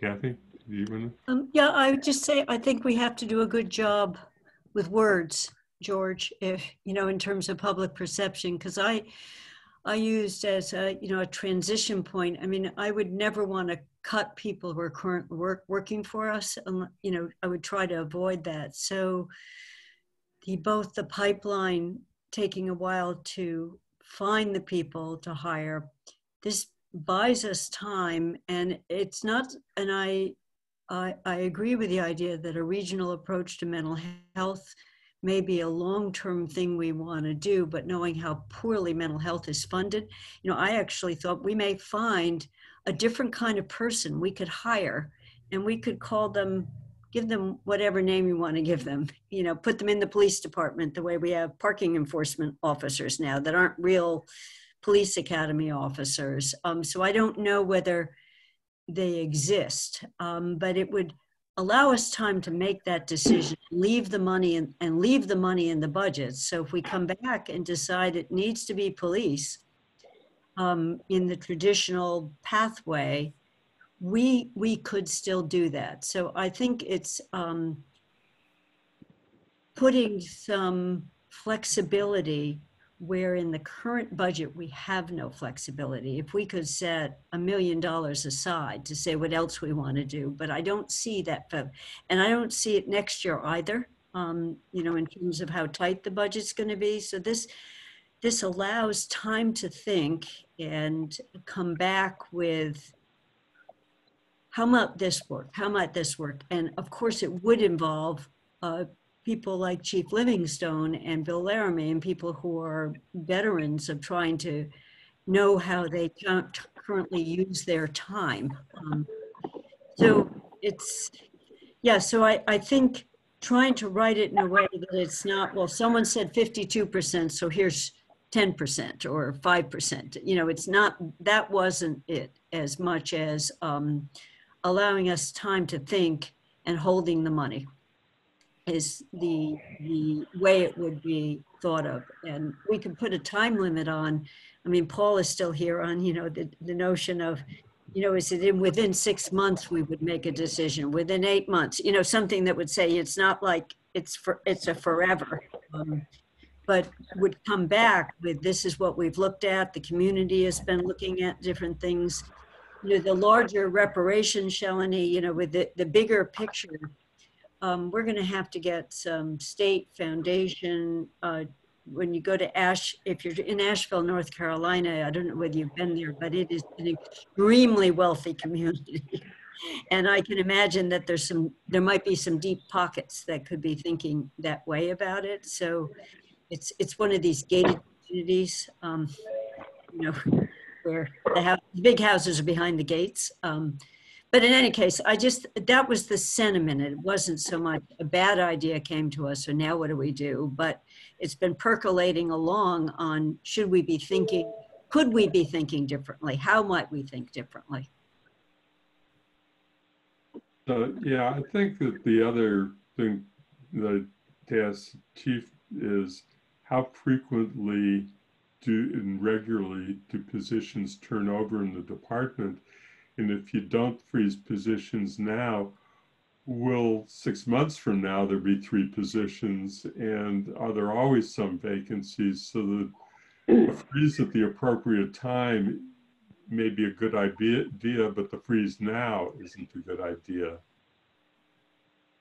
So, Chief, is there a regular turnover in the department, and is a predictable thing? There has been a regular turnover recently. I think I mentioned in one of my reports we had a couple of retirements the last few years. We've also had a couple of officers leave for other agencies.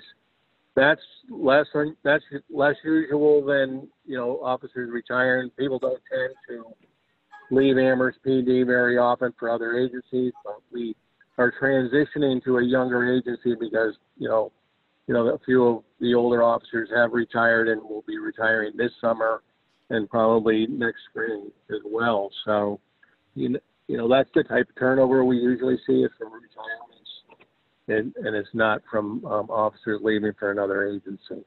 But, you know, we've been pretty consistent where we have been is with our numbers in the, you know, 45 to 48 officers in the last few years. And again, when somebody leaves unexpectedly, we had an officer leave for the state police unexpectedly in that position. It took a year to fill that position. So, you know, but under normal circumstances, we don't see a lot of turnover in our agency other than for retirements. Okay, Shalini? Yeah, thank you. I think addressing Kathy's point about the reparations and the kind of money that would involve, I agree. And I think it's about more than that, it's about intentionality. And as leaders, what are our intentions? Because we do have people who are wanting to step up, and there are businesses, local businesses. In fact, the email that I got and I shared with everyone about the reparations comes from a business leader who wants to do something about it.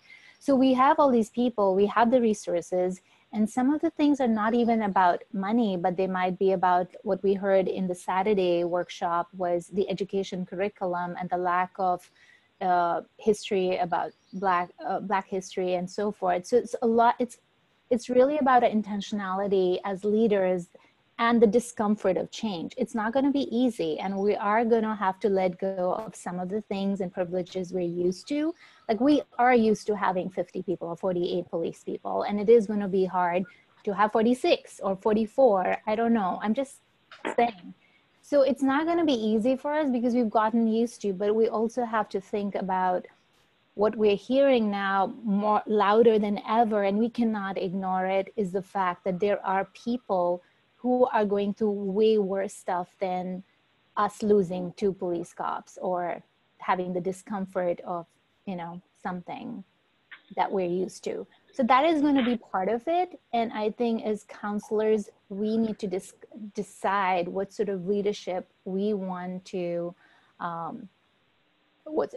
how do we want to show up as leaders, and how do we work? It's not an either or. It's not that we're siding with the people who demanded 52%. That's an idea they proposed, and we heard them. And there was some value in some of the things they talked about, but we may not agree with the 52%. And it's not that we're siding with just the police, because yes, we love our police and we're so proud of them.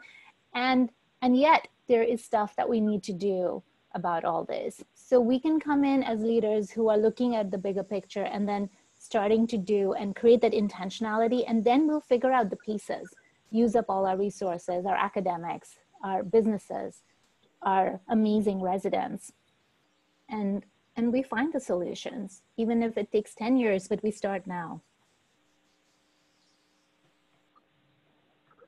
You know, I'll just say that there's a lot of things that I probably agree with you there, Shalini. It'll be re-educating the public too. You know, it was not unusual 10 years ago for something like a noise disturbance. It would take us an hour, hour and a half to respond to. Sometimes by the time we got there, the noise was over and the public was not happy with that. Or, you know, sometimes just certain calls wouldn't be responded to because we were backed up so much. And the public didn't like that so much. Or when you tell them that, you know, we can't respond to certain calls or we're cutting services, they just need to be educated about that. I'm really, really concerned about, for instance, COVID calls when the students return. There's certain things we're just not going to be able to do, and the public doesn't like that. So I will need your assistance to educate the public that, look, things that you've expected and appreciated in the past may not happen. It just might not be like that anymore. And so I agree with you. Some people have gotten spoiled with the job that we've done as police department, because I am very, very proud of what we've accomplished and what we do. And maybe that is going to be the new normal, that, you know, you can't call the police department when 15 kids are hanging out and enjoying a day, and that's not our job anymore. Or, you know, if somebody's misbehaving, that might be the new reality. You're right. But it just will become an educational component that the townspeople will need to understand. Mary Lou?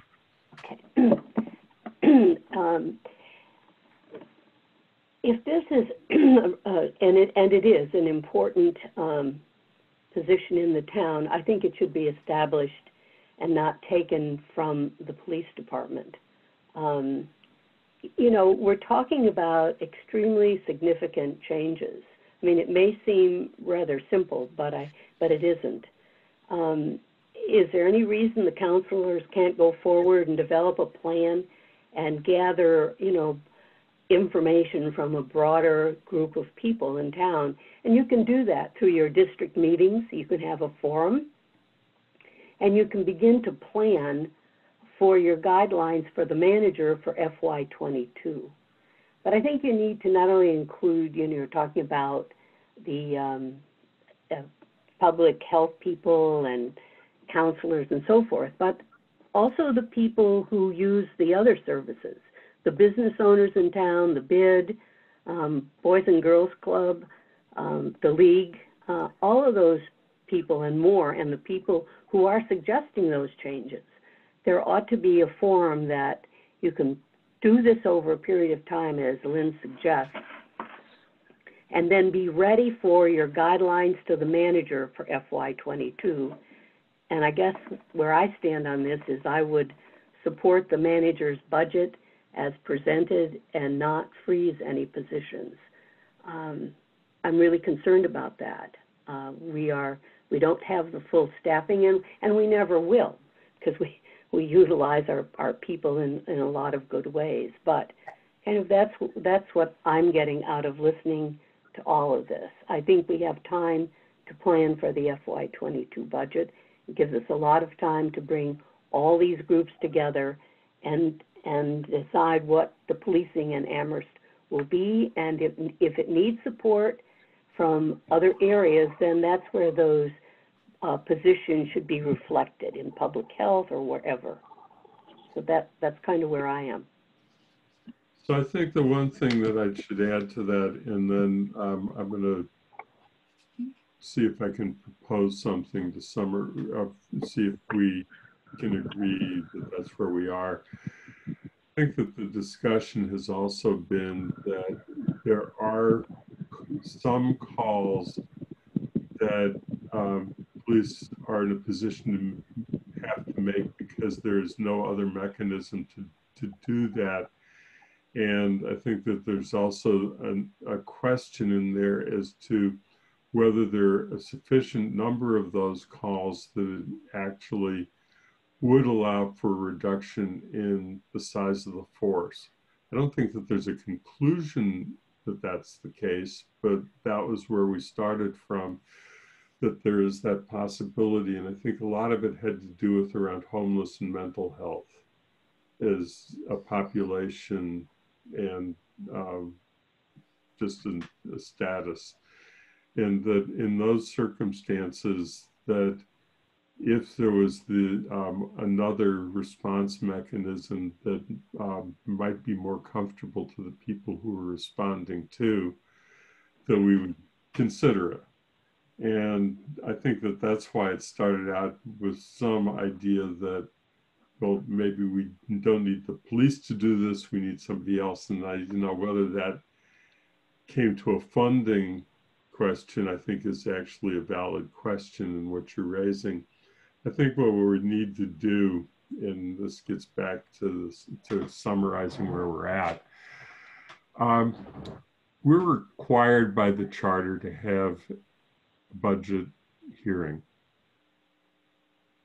Committee convened a budget hearing. We heard from a large number of people. They presented to us a fairly uniform position that we needed to make a substantial 52% cut in the size of the department in order to achieve essentially that and a much vaster goal. That this committee, in looking at it, agrees that we should be looking at other models, but supports the continuation of services because there is no other service to replace it. And that we, on the other hand, also want to recognize that if we develop a new model, we want to make sure that we have the ability to transition to that new model. And that the idea of a freeze is one option that we discussed. And a freeze could be instituted immediately. A freeze could be instituted sometime in the future. Make essentially that kind of a report with the additional information that the chief has previously provided, and hope you can get the written report to us. And then is the bottom line exactly where Mary Lou is saying, therefore for FY21, support the manager's budget. And that would be what we would tentatively write up but not vote on today, because we said we weren't going to vote today. So Kathy? I would like to vote on this, and we said we weren't going to vote on it, but vote on it tomorrow if we're meeting tomorrow, because I think we have 2 points of view here. I agreed with almost all your sentences, Andy, and I would love to just tape them and write them down. But I think a freeze, and I started with 2, enables a transition if we want to make one in the next 12 months rather than a promise of maybe someday we'll make a transition. Because I don't think we're going to miraculously have more money in a budget that we can just add positions. And so I guess I will emphasize again, I'm not even saying they wouldn't be in the police department. I can imagine hiring a different kind of a person. The police chief gave us some reasons that ride-alongs don't work quite as well the other day. But so I just think we should be voting on two alternatives, which is one is full support of the budget as it's written with those words. We want to encourage, or a freeze, and someone would have to tell me how to write it to make it clear that it's not that the positions therefore will be cut. It's that within X months, we come back and say, what do we need to do in FY21, or what can we do in FY21? And at least I'm partially hearing we're not likely to fill those vacant positions in the fall of this year right away. So we're going to be, when the students come back, we're going to be working short staff if we're going to be below staff. So trying to write it in a way. So I would just like to honor, and I know I'm supposed to word it as a motion, so I'll do it more formally tomorrow to have a formal motion, but get a sense of the committee. And if the majority goes against that, I would at least like it then to be reflected in the Finance Committee's report that we took a vote, and this is what the outcome of the vote was, so that the full council can then consider this. That would be my way of handling this. Certainly, if that's the way, anybody on the committee who makes a motion that has a second will have discussion of that particular motion. If that motion is rejected, there's a minority. If the motion is accepted, but not by a full contingent of the voting members of the committee, it still is a majority and minority opinion. So both are then reflected in the report. And when it gets to the council, whoever is, however it comes out, the minority position can make a motion at the council, and it's been presented. I think that that's how the process works. And I just want to say, for the rest of the budget, I went through all the details. The rest is move forward. I had a couple questions of areas, but it wasn't like a change this. And I think we can flag those. Bob had some nice issues for future discussion at the Finance Committee that it wasn't needed to be resolved now. So it is this one line item in the bigger budget. Okay, Mary Lou. Okay, one of my thoughts is that we're already almost at August 1, and that if we didn't put a freeze on, the next budget starts July 1, and you could already be preparing for that. You'd have more information about where the town wants to go, where you as a council want to go, and can incorporate it into the FY22 budget, which begins July 1, and you can move along during that time. So it's a matter of, okay, if we accept the manager's budget as presented with some of these minor things that you're suggesting, Kathy, then we have the opportunity to put it in our plans for FY22, which begins July 1, 2021. So I'd like that included, because I think it's important to see that there's very little difference in time here. And we could move forward and really do a good study in this period of time we have before developing the FY22 budget. Even though it may not be, the times financially may not be any better, but at least I think it shows really thoughtful planning. Kathy, your hand is up. Is that from before? Yeah, I would just want to respond. You know, I don't disagree, Mary Lou, that the new year is not that far away. We have this opportunity because there are vacancies. We don't know if there will be vacancies. So it just happens to be, if we were looking at the police force at its full complement right now, I would not be talking about this. It's more that we have them. You know, there's this horrible, we don't like to use cliche terms, but necessity is the mother of invention. You find creative ways to do things when you have to do them. When you're just sitting and deliberating the oomph to do them. So, you know, you know, it may be that the sense of the committee, the majority is going to want to endorse, as I said, nothing else in the budget is equivalent with the numbers. So I'm not, you know, that is not part of it. So I would just like to put it to a vote tomorrow, is what I'm going to propose it with a motion tomorrow and put it to a vote. Okay.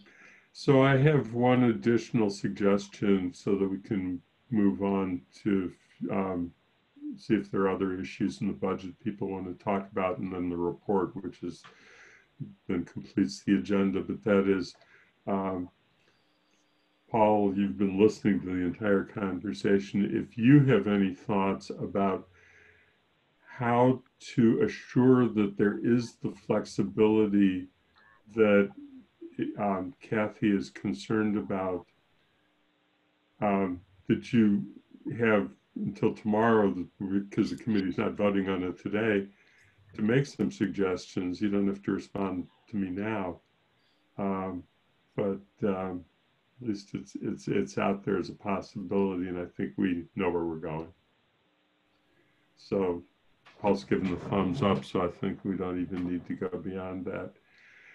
So Chief, I don't think that there's anything else that we're going to talk about, because we're going to turn to relating to police. I think we're going to turn on to other things, but you know, please assure staff in the department that at least within the council, that there isn't the negativity that they were hearing about from people who are commenting to the council, and that we have a lot of appreciation for what your department and every member of it is doing every day. So thank you for being with us. You're welcome, Andy, and thanks for those comments. And I'll make sure, you know, we communicate every day with the officers about what's going on. And I don't think anyone feels it's coming from the, you know, town council, so to speak. It's, you know, some of the things they're just hearing either in the newspapers or word of mouth, that sort of thing, or having watched some of the Zoom meetings that we've had, just, you know, got them a little on edge. But I appreciate those words, and I'll make sure that the word gets out that you guys are supporting us, and we appreciate that. Okay, thank you. All right, thank you. So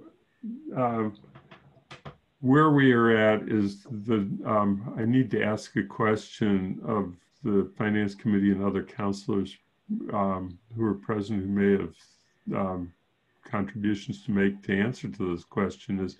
Is there anything else in the budget that was proposed by the town manager that is a concern, or there are further questions to ask?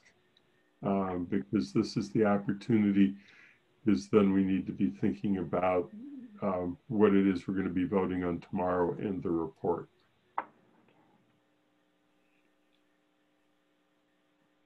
I don't see any hands up right now. So it doesn't appear that there are other anything else in the budget that was,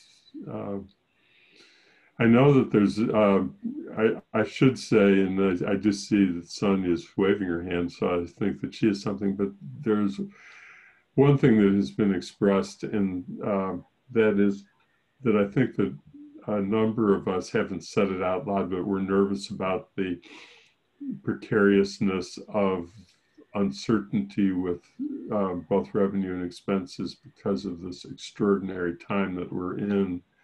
And therefore flexibility still remains a desire, and we're also very anxious about where we're going to be a year from now.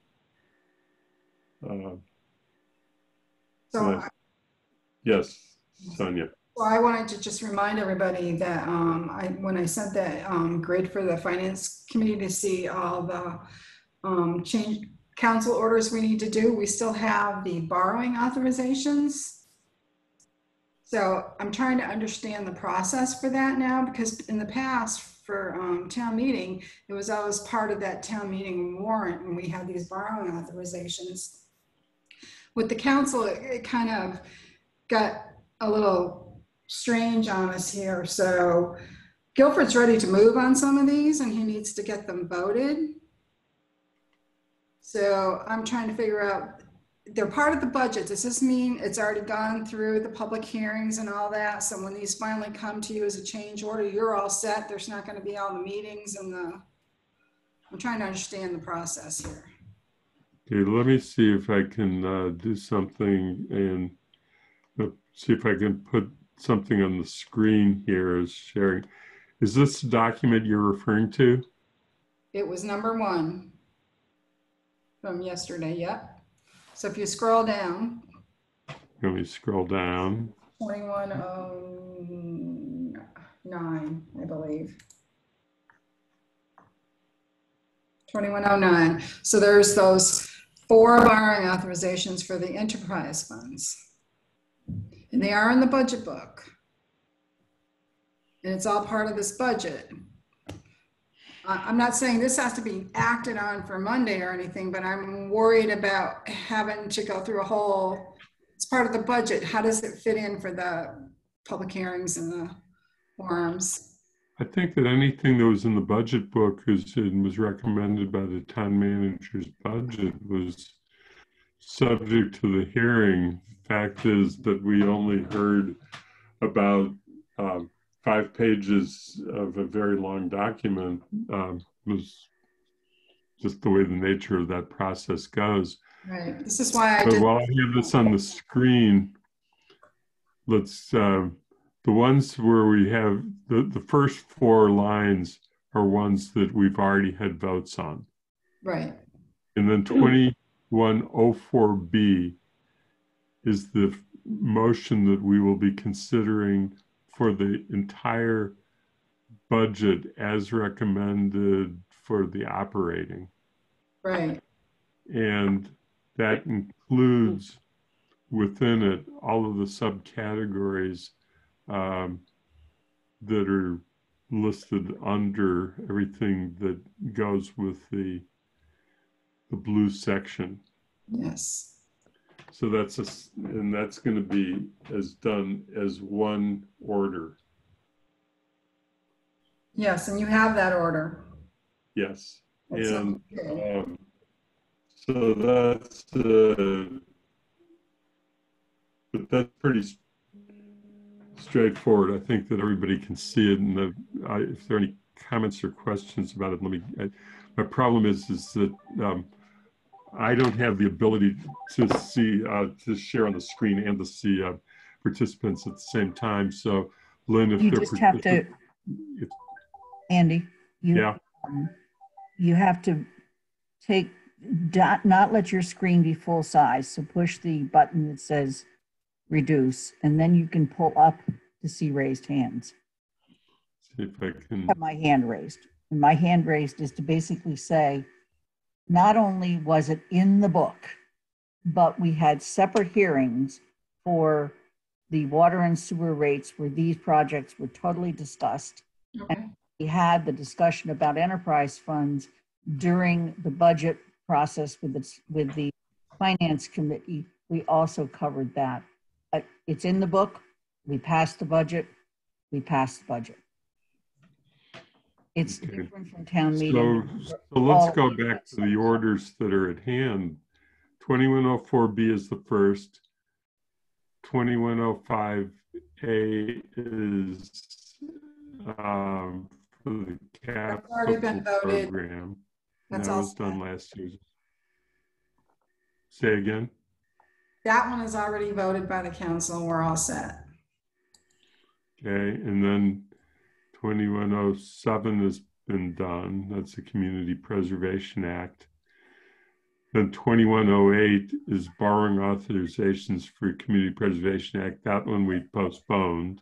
Right. Actually, that one's off the table now. Yes.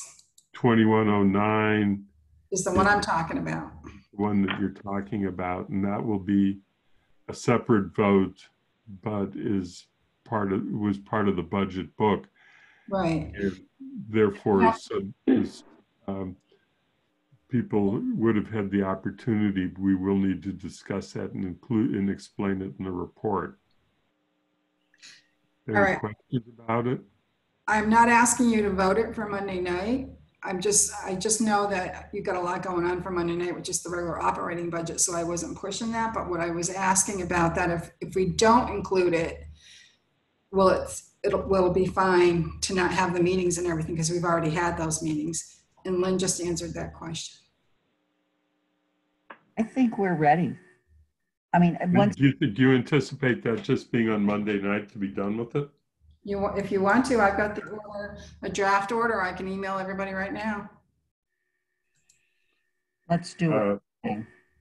Because once we get past Monday night, unless we carry over to Tuesday, unless we have to carry over even all the way up to July 29th, then we are into town manager evaluation. And I don't even want to tell you about the agenda items that I've thrown off the July 20th agenda.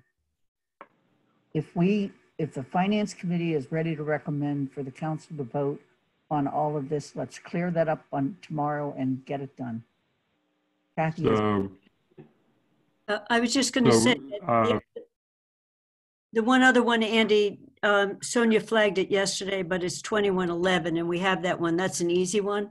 I mean, we discussed it already, but that's the optional pieces, exclusions for the assessor's office. So that's flagged on this page that's on your screen. Just email that order to you guys, the draft. And you sent the revised version that had the correct second page. For the 2111, yes, I did that yesterday. So 2112 is not something you're expecting to happen now? Or do you want this to be done? That's after free cash is certified. I do this for all my financial articles so that I can track it.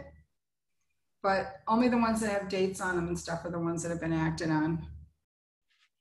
So you don't do the transfer to stabilization till closer to the audit. Not until free cash is certified. It's just my internal sheet. Okay. So what we're looking at is the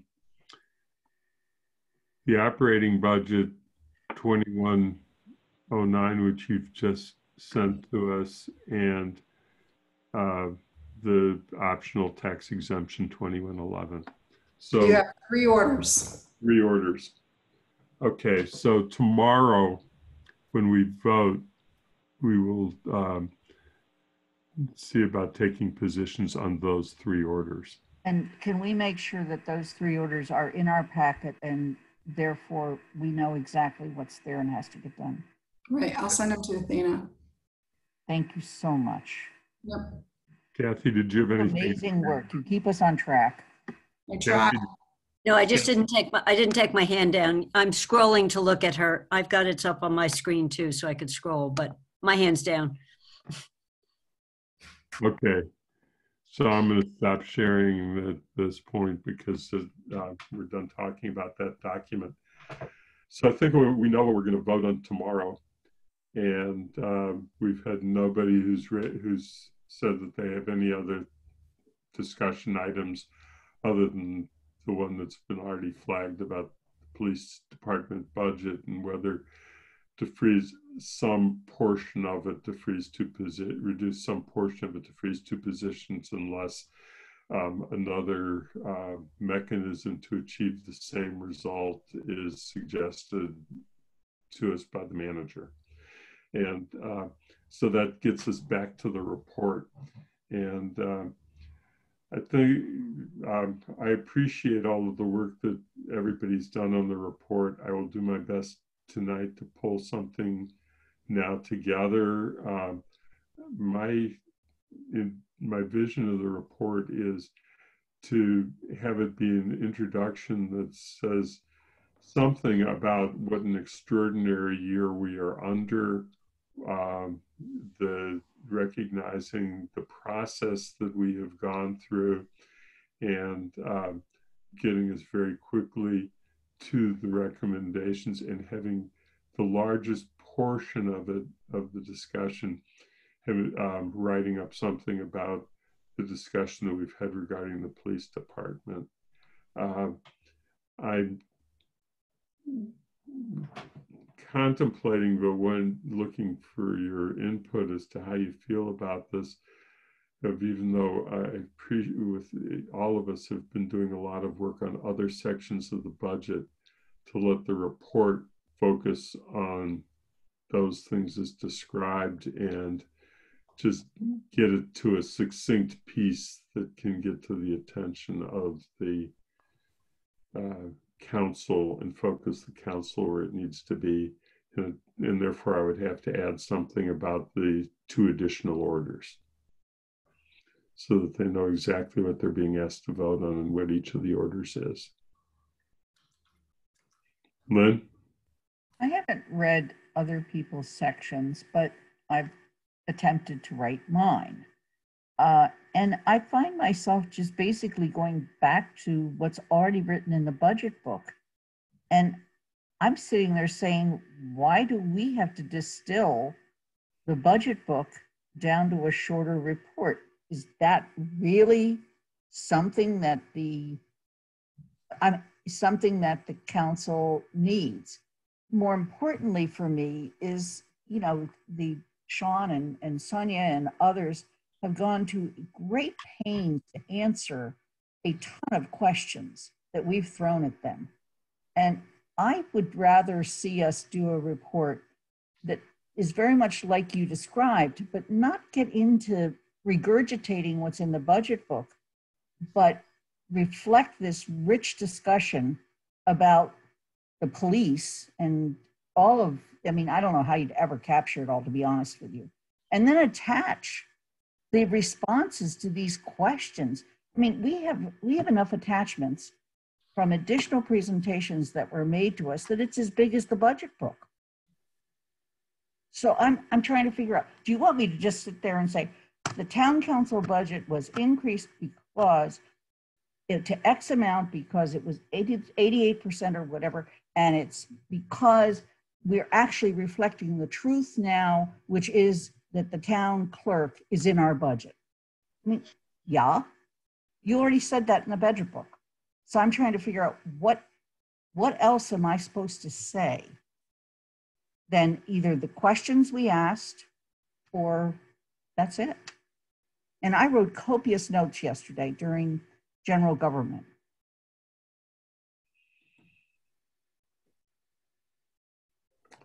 That is, I think, what the question is. With town meeting, it was different.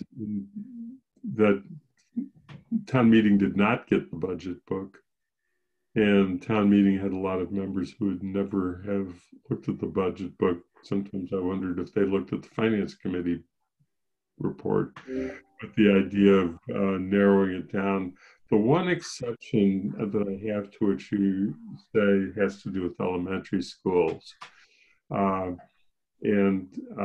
That's because we had the town manager's budget, we had the library budget that talk a lot about program and then relate program to goals and goals to budget. But the schools didn't do that. I wonder if we should just take what Mary Lou wrote up, which was really more extensive, and attach it as a separate report and just acknowledge that because the schools were not able to produce a budget or did not produce a budget book, a budget equivalent to the library and the town managers from municipal departments, that one of our members has done this, and so put Mary Lou's in as a accompanying appended document along with the questions and answers.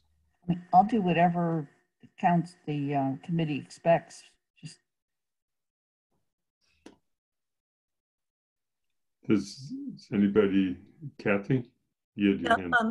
I was going to build on what I was going where you were going, Lynn, but I have a slight twist, and I'm willing to offer my services as I suggest this. I like the idea of putting the Mary Lou and explaining that the elementary school came to us in a different way.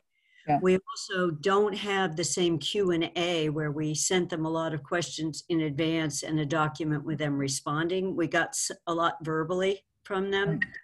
So I think that's another reason. And I was going to offer to take the document that Sean has already compiled of all the Q&As and try to distill it into beyond the budget book, other things we learned, and just put it in by departments. Because a few times it said, get to you later, or, more to come. Just because I thought we got some, but it wasn't distill it in a paraphrase it. So like Guilford, you gave us all the vehicles that DPW has and, an account. So just a slightly more polished Q&A. And Bob and my draft report, which you haven't seen, picked up on some of that. We tried to focus it. The other one that came out in DPW is he said, in the future, we're going to have to deal with stormwater. And then during the meeting, it's 1 to multiple millions. So it's an alert. It's not this year's budget, but I think it's important for people not to be stunned when they go from stormwater, maybe an expense item, to it's not just a little expense item, it's a big one. So, and that's in the responses. So that's where we were picking from responses. So that would be so an appendix that's the education, an appendix that what we learned in the review that went beyond what you can find in the budget book. But still give them the attached answers.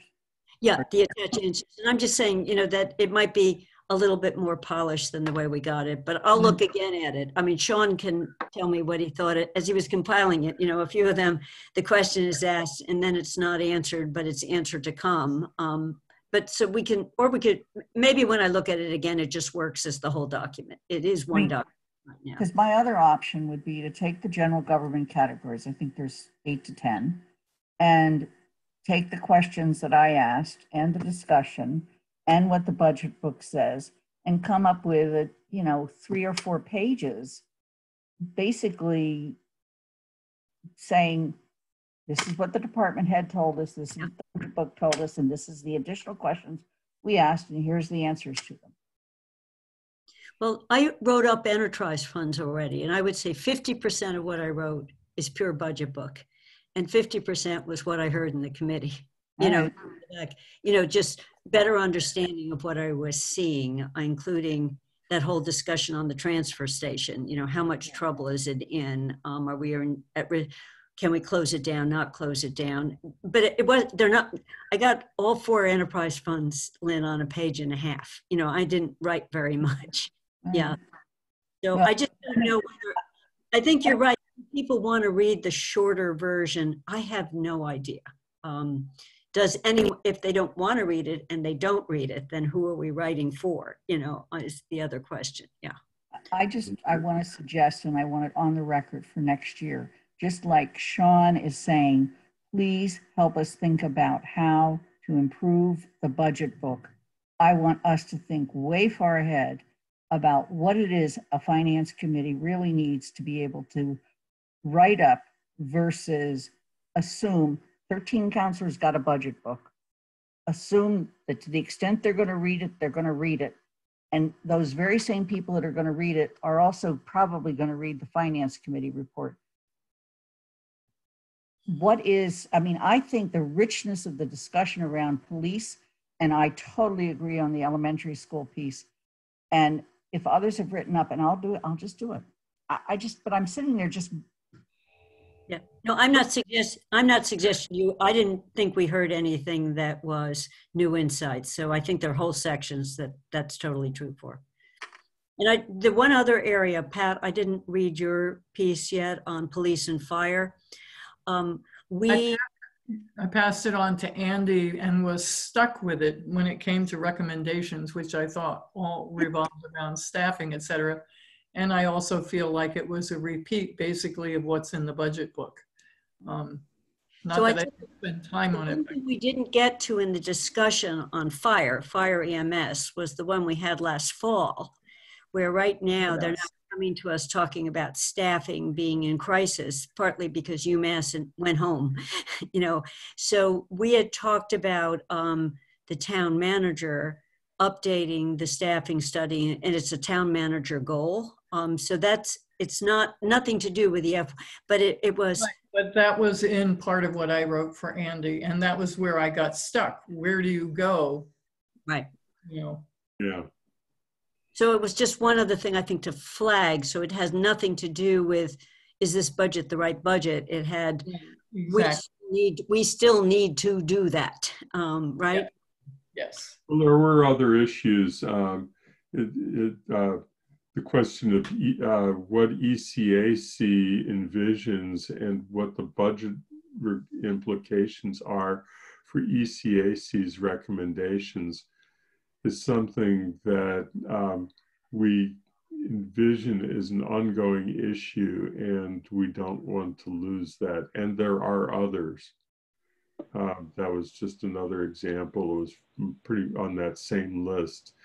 And that was why when I did my original piece, I keep coming back to that list of issues, because that included both the fire and the ECAC. Housing was in one of them, making sure that we continue our affordable housing efforts. It was a third one. I can't remember. There are a couple others. Andy, I just want to point out Mary Lou has her hand up. So yeah. Oh, if the school committee or the central office puts out a budget as they did when Sean was there, you wouldn't have what I wrote up. I think I agree with all of you who say this manager's budget, it's excellent, and people should take the time to read it and get everything out of it. So why pull things and make it a shorter version? They really should read it. There's a lot of information. So I could see why it's difficult to write up on each of these departments, because the information is here. And I would go along with what some of you are suggesting as next year. But I think the next year the council should have the full school document that you get from, similar to what you get from the manager. And then it wouldn't have to be written up as I wrote mine up this year. And it's a huge part of your budget. You should have both the regional document and the elementary document, so you can see where the money is being spent. Yep. Agree. I agree with that. I just also want to just be incredibly sympathetic to the schools who right now are just trying to figure out how to bring students back. I mean, it's their job right now is so far beyond a budget. And I just want to, I have to say that. No, but excuse me. And why they did what they did. Can you still hear me? Yes. Yep. Okay, but these budgets were developed before January. They weren't developed just now. When we were, the old finance committee had these by January, because it's all done by then. So I know now it's hard to do some of the things, but there was transition also, I know. So it wasn't easy, but hopefully next year you'll have it. Hopefully. I think that they're good. Schools are going to be in for a tough year ahead too. But we hope they get there. Yeah. Okay, I think that's sufficient guidance. I think we've probably pretty much taken care of the process today. I will take the time now to try and start writing the piece that I can write and see if I can get something to you in advance, and we'll focus on the 4 orders that we have recognized that need to be there, and treat it as a finance committee report explaining that we're asking about some 4 orders, and most of it it's going to be disproportionately towards police, but that's the way it goes. I think that's what we kind of recognize. What the discussion's been about, reflective. Anything else? Because there is no public who has attended today, so I can. Have a shock. I do not need to do public comment because there is no public to comment. Thank you, Andy. Thank you, Andy. See you all tomorrow. Thanks. Yeah. Thank you very much, everyone. Thank Thanks, you. Andy. Thanks all of you. Bye. Thank you.